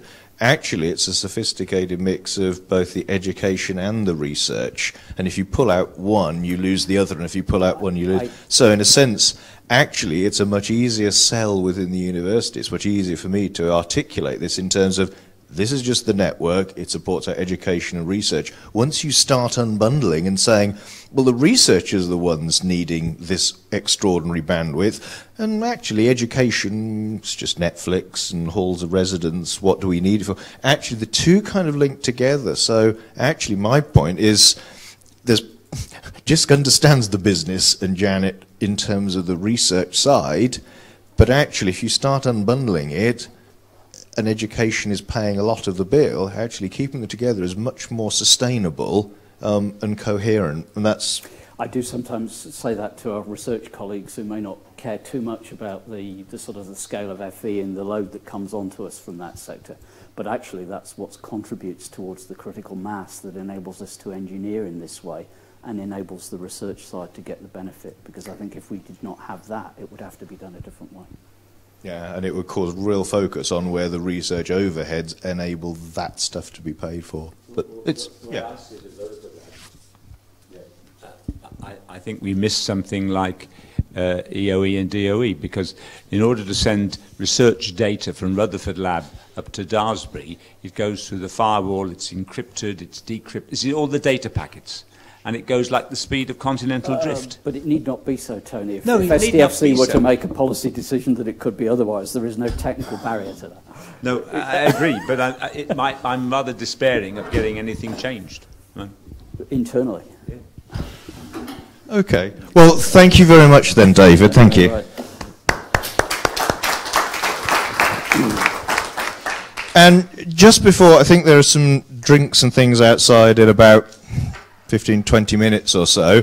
And we had scheduled at the end, I think we might need one more. 1, 2, 3, 4, 5. Yeah, we might need one more chair. We'd scheduled this kind of panel at the end with, so Andrew, do you want to come up? Tony, Tim, and Simon. And really, I know that we've sort of had a degree of interaction throughout and kind of comments and questions and reflections and other things, but I just thought we thought it would be useful. Yeah, grab a chair, don't be shy. I thought it would be useful kind of towards the end, really to get a little bit of a reflection on the day, or at least on the afternoon's worth of talks, but then if we want to have interactive discussion, we can either do that in this format if people do have questions they want to throw in, or of course there's the promise of drinks as well in about 10 past. I think they're outside, aren't they, in the Timothy? Yeah, Sigun, I think they're... Yeah, sorry, yeah. Drinks are going to be out in that room that we were in before in about 20 minutes. They're outside. So maybe just then to kick it off, perhaps just a minute or two perhaps of reflection on what we've kind of seen during the afternoon, sort of thoughts that have come from it, and then I can ask another general question and then perhaps open up. So I don't know who wants to start. I don't know, Tony, what are your reflections on the afternoon? My reflections on the afternoon is that this is exactly the sort of thing I wanted to see when I came back from the US. People actually looking seriously at these problems. I mean, in the US you see people talking about sort of taking boxes of discs to the lab, they use the network, and it's great that they're looking at that. And I'm also heartened by David's talk about Jisc and the recognition of the research needs. So I still have some concerns, but I think we're making progress. So I was heartened. That's nice, thanks. Tim, you put a lot of effort into various bits of this. Yeah, what are your thoughts? Echo Tony's words. I think it's been great here. We've had a really nice mix of people from different areas and different backgrounds, and I think that's been really useful to get the questions then coming in from those people. I think we did see that in the case of what we've done here at Southampton, you know, the network can be engineered to deliver really good performance for a specific use case. The interesting question then, I think, is how you scale that up, how you ensure the data transfer tools, for example, are ones that the researchers are comfortable with. How, if, for example, another 3 or 4 research groups on campus decide this looks good, we want to do this as well, what are the implications then, scaling that out? Simon, I mean, you got kind of into this game. From your perspective, seeing sort of the whole landscape laid out, I know you've got some view of it. What are your reflections on seeing what you've seen now? Well, I think it's interesting that, I mean, what we've done is kind of scratch the surface using what we've got and moving on, as Tim says, if we've got multiple people wanting to do this and even Richard wanting to do it more interactively with his experiments, then there is another stage that we've got to go to, and quite how we then scale up, I think, is very interesting. And I think the developments from, David was saying about Janet developments with multiple paths coming into these sites might be interesting. And I'm actually quite interested in the sorts of technologies you're using there in the sort of metropolitan area, applying those potentially into our WAN network, which was quite extensive and, like all these things, quite expensive, and will need refreshing as well. So, if there are researchers at some of these other sites, and it will only be some of those other sites, there may be other techniques we can use to connect them. So I think it's the next stage, scaling it up. We've looked at how the data comes down. Actually, we haven't looked at how you will then consume it, how you will analyse it, because if you're getting into a DMZ, how do you get it back out again into something useful? And that's the point where actually this starts costing real money, I think. I mean, the metropolitan area network still exists at the moment. Sort of. Yes. That's a sort of concept. I don't know whether we're still on Panopto, but... Kind of disappearing. Yes, in the sense, administratively, no, in the sense that we now manage it all. But of course we have contracts with life still in them that we have to manage. What I'm describing in the sort of the technical and network evolution sense was the broad approach that we will take when those contracts mature and come up for renewal, and we will replace it in a manner that's consistent with that national scale coherence. And we've got early opportunities to do that, and some maybe have to wait for 3-4 years because the contracts that we have to honour those that are still in place. But there were of order 18 structures to be dealt with, and that's quite a big program over that time. But interesting things will be happening. Yeah. Okay. Do you have to do higher education colleges and schools and things like that? We don't do schools directly, but we do FE. Although government policy has now mandated, I think, that FE makes its own choice about whom it connects to. So I think that notion of central funding has relatively recently disappeared, and we've been left trying to communicate that with the FE community. So we may see some attrition there, I think. And Andrew, I mean, we talked about, so I guess it was with Timothy as well, about this sort of heroic experiment, and I guess now you've seen some other bits of the pipeline. What are your reflections on the afternoon? Yeah, I think it's very useful to see this kind of grouping come together and to see this take momentum, and you know, with particular sites like Southampton. It still feels very grassroots, and I feel whilst there's a lot of understanding that we need to do this, and for people like Diamond, we want to encourage people to do this because, you know, in the national interest, this helps us, and it also helps your researchers. I just wonder how we go beyond the grassroots and people doing this as best efforts, and how we actually get some real funding into solving some of these last mile problems. Yeah, and some of this perhaps relies a little bit on expanding from those initial sort of heroic test cases to then going out. And I'm sort of conscious that you're shy or after drinks, but perhaps just to seed something, I don't want to put a microphone in front of Dave, but we were talking over coffee about some of the things that you were thinking of doing just to take this message out a little bit more. So I don't know whether you just wanted to say what you chatted about with me about kind of what was exciting and the way in which you might take this to other users in Southampton. My role within iSolutions is really to help innovation and development, and we've got lots of people that could be using, these resources. They could be using the HPC, various other things, but either they don't know about it or they haven't got the time. And that always seems to be a problem with, the end user, is getting something that they can use and use easily. And to be able to communicate that throughout the schools, the faculties, and say, look, we have got this wonderful connection. We can transfer data to here, to there. How much have you got? What are you actually doing at the moment? Because I know there are people that walk around with RAID arrays. They go somewhere, they plug in their RAID array, they take the data, they carry it home again. If we could replace that, if we can make it more reliable, that would be fantastic. Yeah, sure. Oh, Jordan. Yeah, and I think that underlies this. I mean, it's one of the things David said, how you can, the connectivity within the organisation, not the technical, but the people connectivity within it. And yeah, did you want to come in on that? Dave, can I encourage you to come to the next meeting of the research software community? Yeah. So there was 100 there at the last meeting, people from all over the university involved with, writing software or using software in their research. Those are the people you want to talk to. Come along. Elena Vitaga from Iridis came last time and announced that, and Chris York talked about Git. They'd bite your hand off. Yeah. Okay. Questions or comments, or did you want to respond, or did you want to think about that? That people connectivity, because you mentioned how you go from the grassroots, how you do actually scale up. Were there any comments from the panel on that?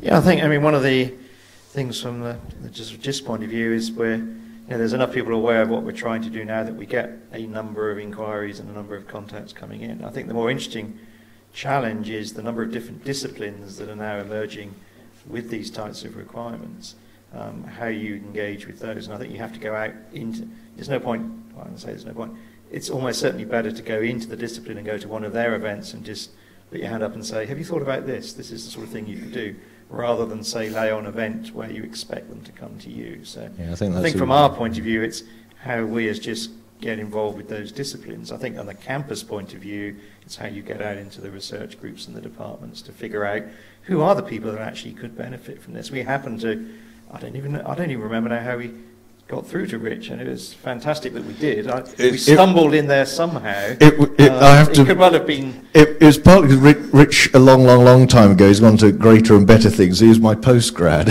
Okay. And so I had a long, and I'm part of the µ-VIS grouping through other links within engineering. So who are the other Riches out on campus? And how that weren't my postgrads, yeah, exactly, yeah. And it is that kind of reach, in a sense, this event seeds a number of different areas, whether it's links on the HPC or in specific faculties. I noticed that the business relationship manager for what will be the big engineering faculty at Southampton, combining the sort of heavy civil ship mech aero and also the electronics and optics and computer science, the business relationship manager was there, so he'll go away and say, oh, there's this stuff. But it's how you then scale that. Yeah.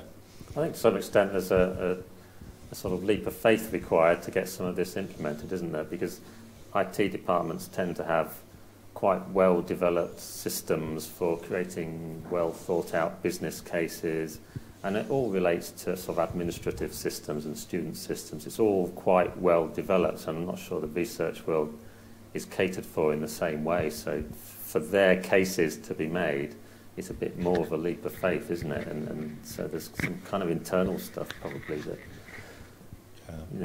Did you have a comment? Yeah, do you want to come in? Yeah. Yeah. Grant Ray from King's College London.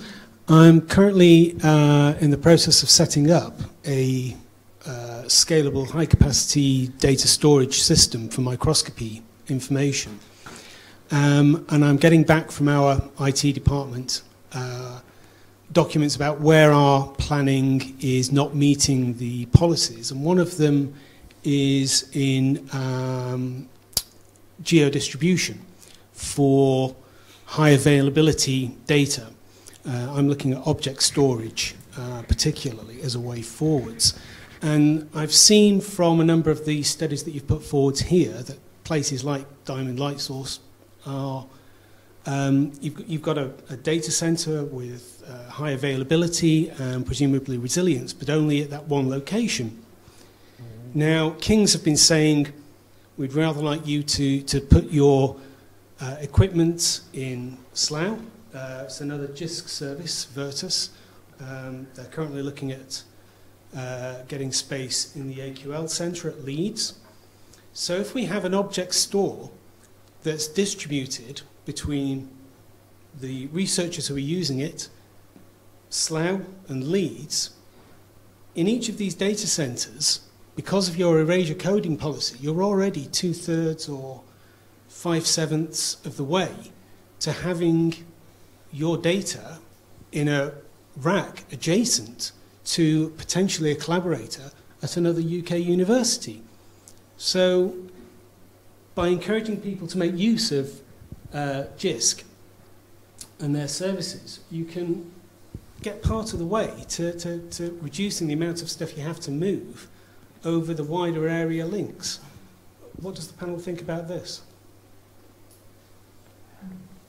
Well, I see that the large amounts of data are going to be produced by machines.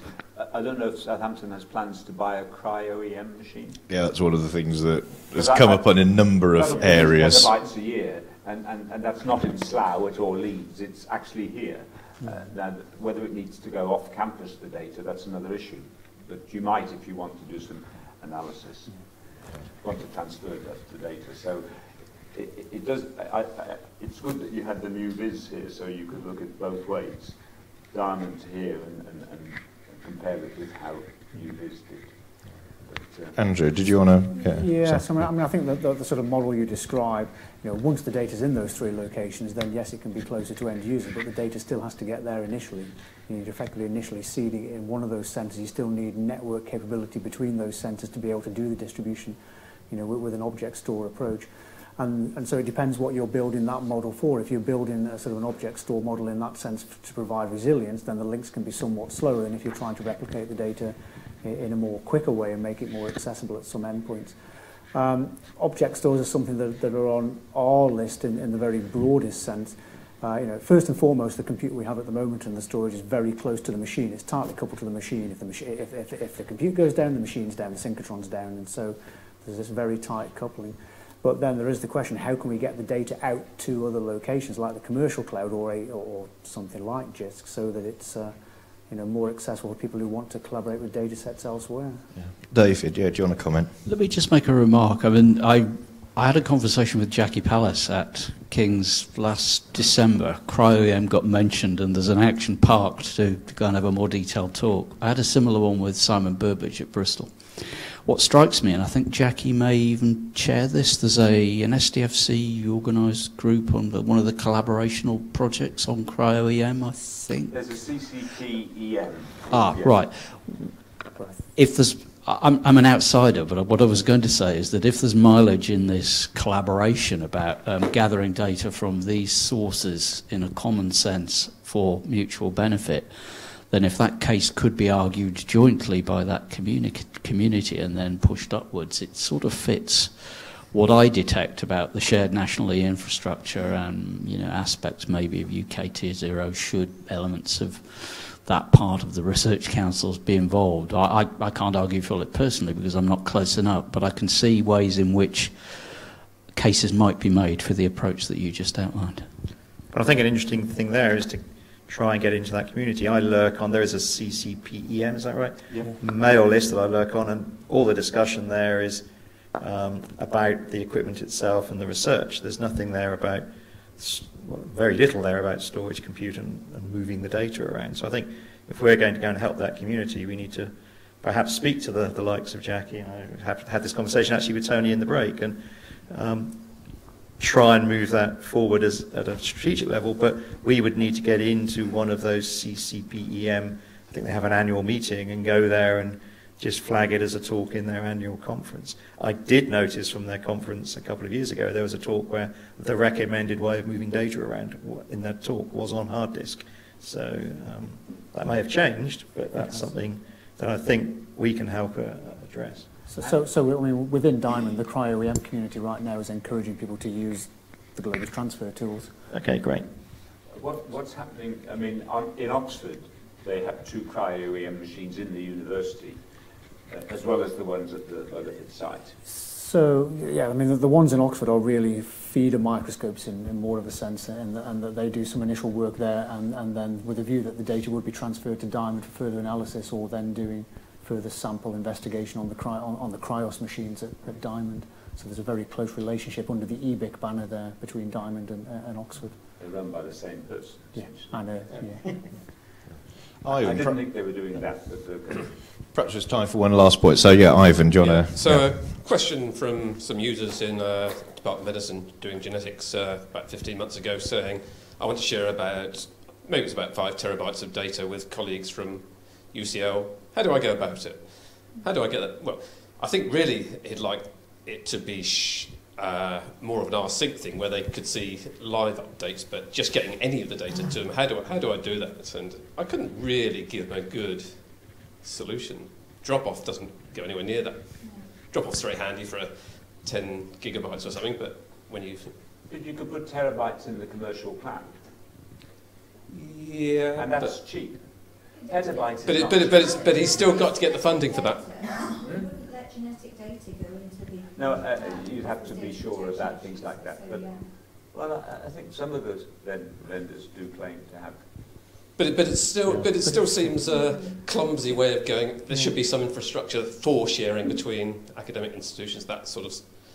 So I think a big thing with that is it's not where the storage is, whether the storage is at your own site or at Diamond or in the commercial cloud. It's what the actual interface is that the user it's the software layer. Software layer. As you need in, yeah, definitely. Globus Connect. There you go. Yeah. So we have an example of a case we're working on at the moment between a large university in London and a research site in Singapore, which is genomics data, where they want to share 200 terabytes between the sites. We've done a lot of work in ensuring the network path can support good transfers. So we're seeing single stream per sonar throughput tests of 2.5 gigabits a second. So we know Globus could, I think the link is 10 gig, we could fill that 10 gig link with that data. And then it's a question about which tools you're using to do that synchronization. Globus can do it, rsync could do it. Their need is 200 terabytes where they're getting the samples over the course of a 2-year project, so it's not a big bang. It's drip, drip, drip, so rsync would probably work fine. But there's more to it than just the transfer. There's the security of it, it's the fact that it's personally identifiable data, etc., etc. That's not my area of expertise, but we certainly have people on this campus that have that. David, did you want... Oh, yeah. There is the research data facility co-located with Archer. It may not quite match what's on, but it is a Research Council funded bunker for data. Right, yeah, I looked at various things, none of them seem to quite fit, but maybe, I don't know, it's a hard enough fit. But perhaps what today's reinforced is that the network isn't the impediment for doing this. And that was kind of the hypothesis that when we started this experiment we had. Is the network an impediment? Is what we have and how we can go from end to end, from the machine and then the last mile to there, is that the impediment? And I think what we've shown kind of in spades is the network isn't the impediment. It might be some software, it might be where you put the data, but actually that was where we started out with this thought experiment. And that's, yeah, go on then, David, yeah, where we've ended up. He said trying to wrap up to get to drinks. Very brief remark. There's a threshold issue there. If you haven't done the work, it's hard. But if you can get over that threshold and establish a way of doing it and supporting this kind of stuff, then you're really in the game. Yeah. No. And I think just one thing to add. I think one thing I've always come across, whether it's when I used to work in Oxford or now at Diamond, is the path of least resistance for a user knowing who to speak to. So if they've come to Diamond and they've got a local contact or someone easy to speak to, it's easy to send them an email. And if they then do some magic behind the scenes and make it easy for them to do something, that's how they then get something done. If they're in a university, I used to come across a lot of people in Oxford in this situation who didn't actually know who to email or to speak to. They just then ended up doing something through the back door somewhere because they didn't know how to get the central IT guys to help out and actually facilitate it. No. Well, in which case, I think that's probably a good, bringing together those groupings. He says, trying to wrap up again. I think he said, and on that note, bringing together those groupings is kind of what we've been able to show. And just to wrap up, just a few thanks. Some people put a real lot of effort into this. I mean, Tim's actually been really good, actually, on a lot of the organisation and other part, but particularly also Sigourney and Timothy and Fran. So I think we should join in thanking them. And I think I'd also like to thank all of the speakers today who've been involved in the experiment, who've also brought in other bits of expertise and demos as part of it. So, we wanted to show off a sort of end-to-end story, have it positioned in a variety of ways, and I know people are getting a lot of time to come and do that. I think we've kind of done that in spades. So thanks very much to all of the speakers.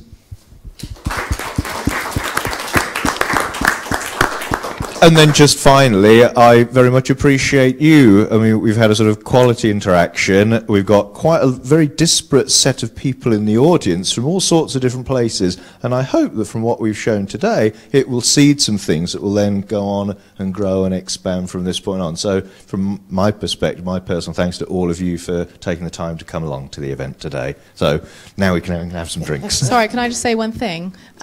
We are going to upload the presentations on the SES website with permission, of course, and on there we'll have a gallery and do a wrap-up of the event, so that will be in a couple of weeks' time, and we'll send an email out. And thanks to Simon. So we just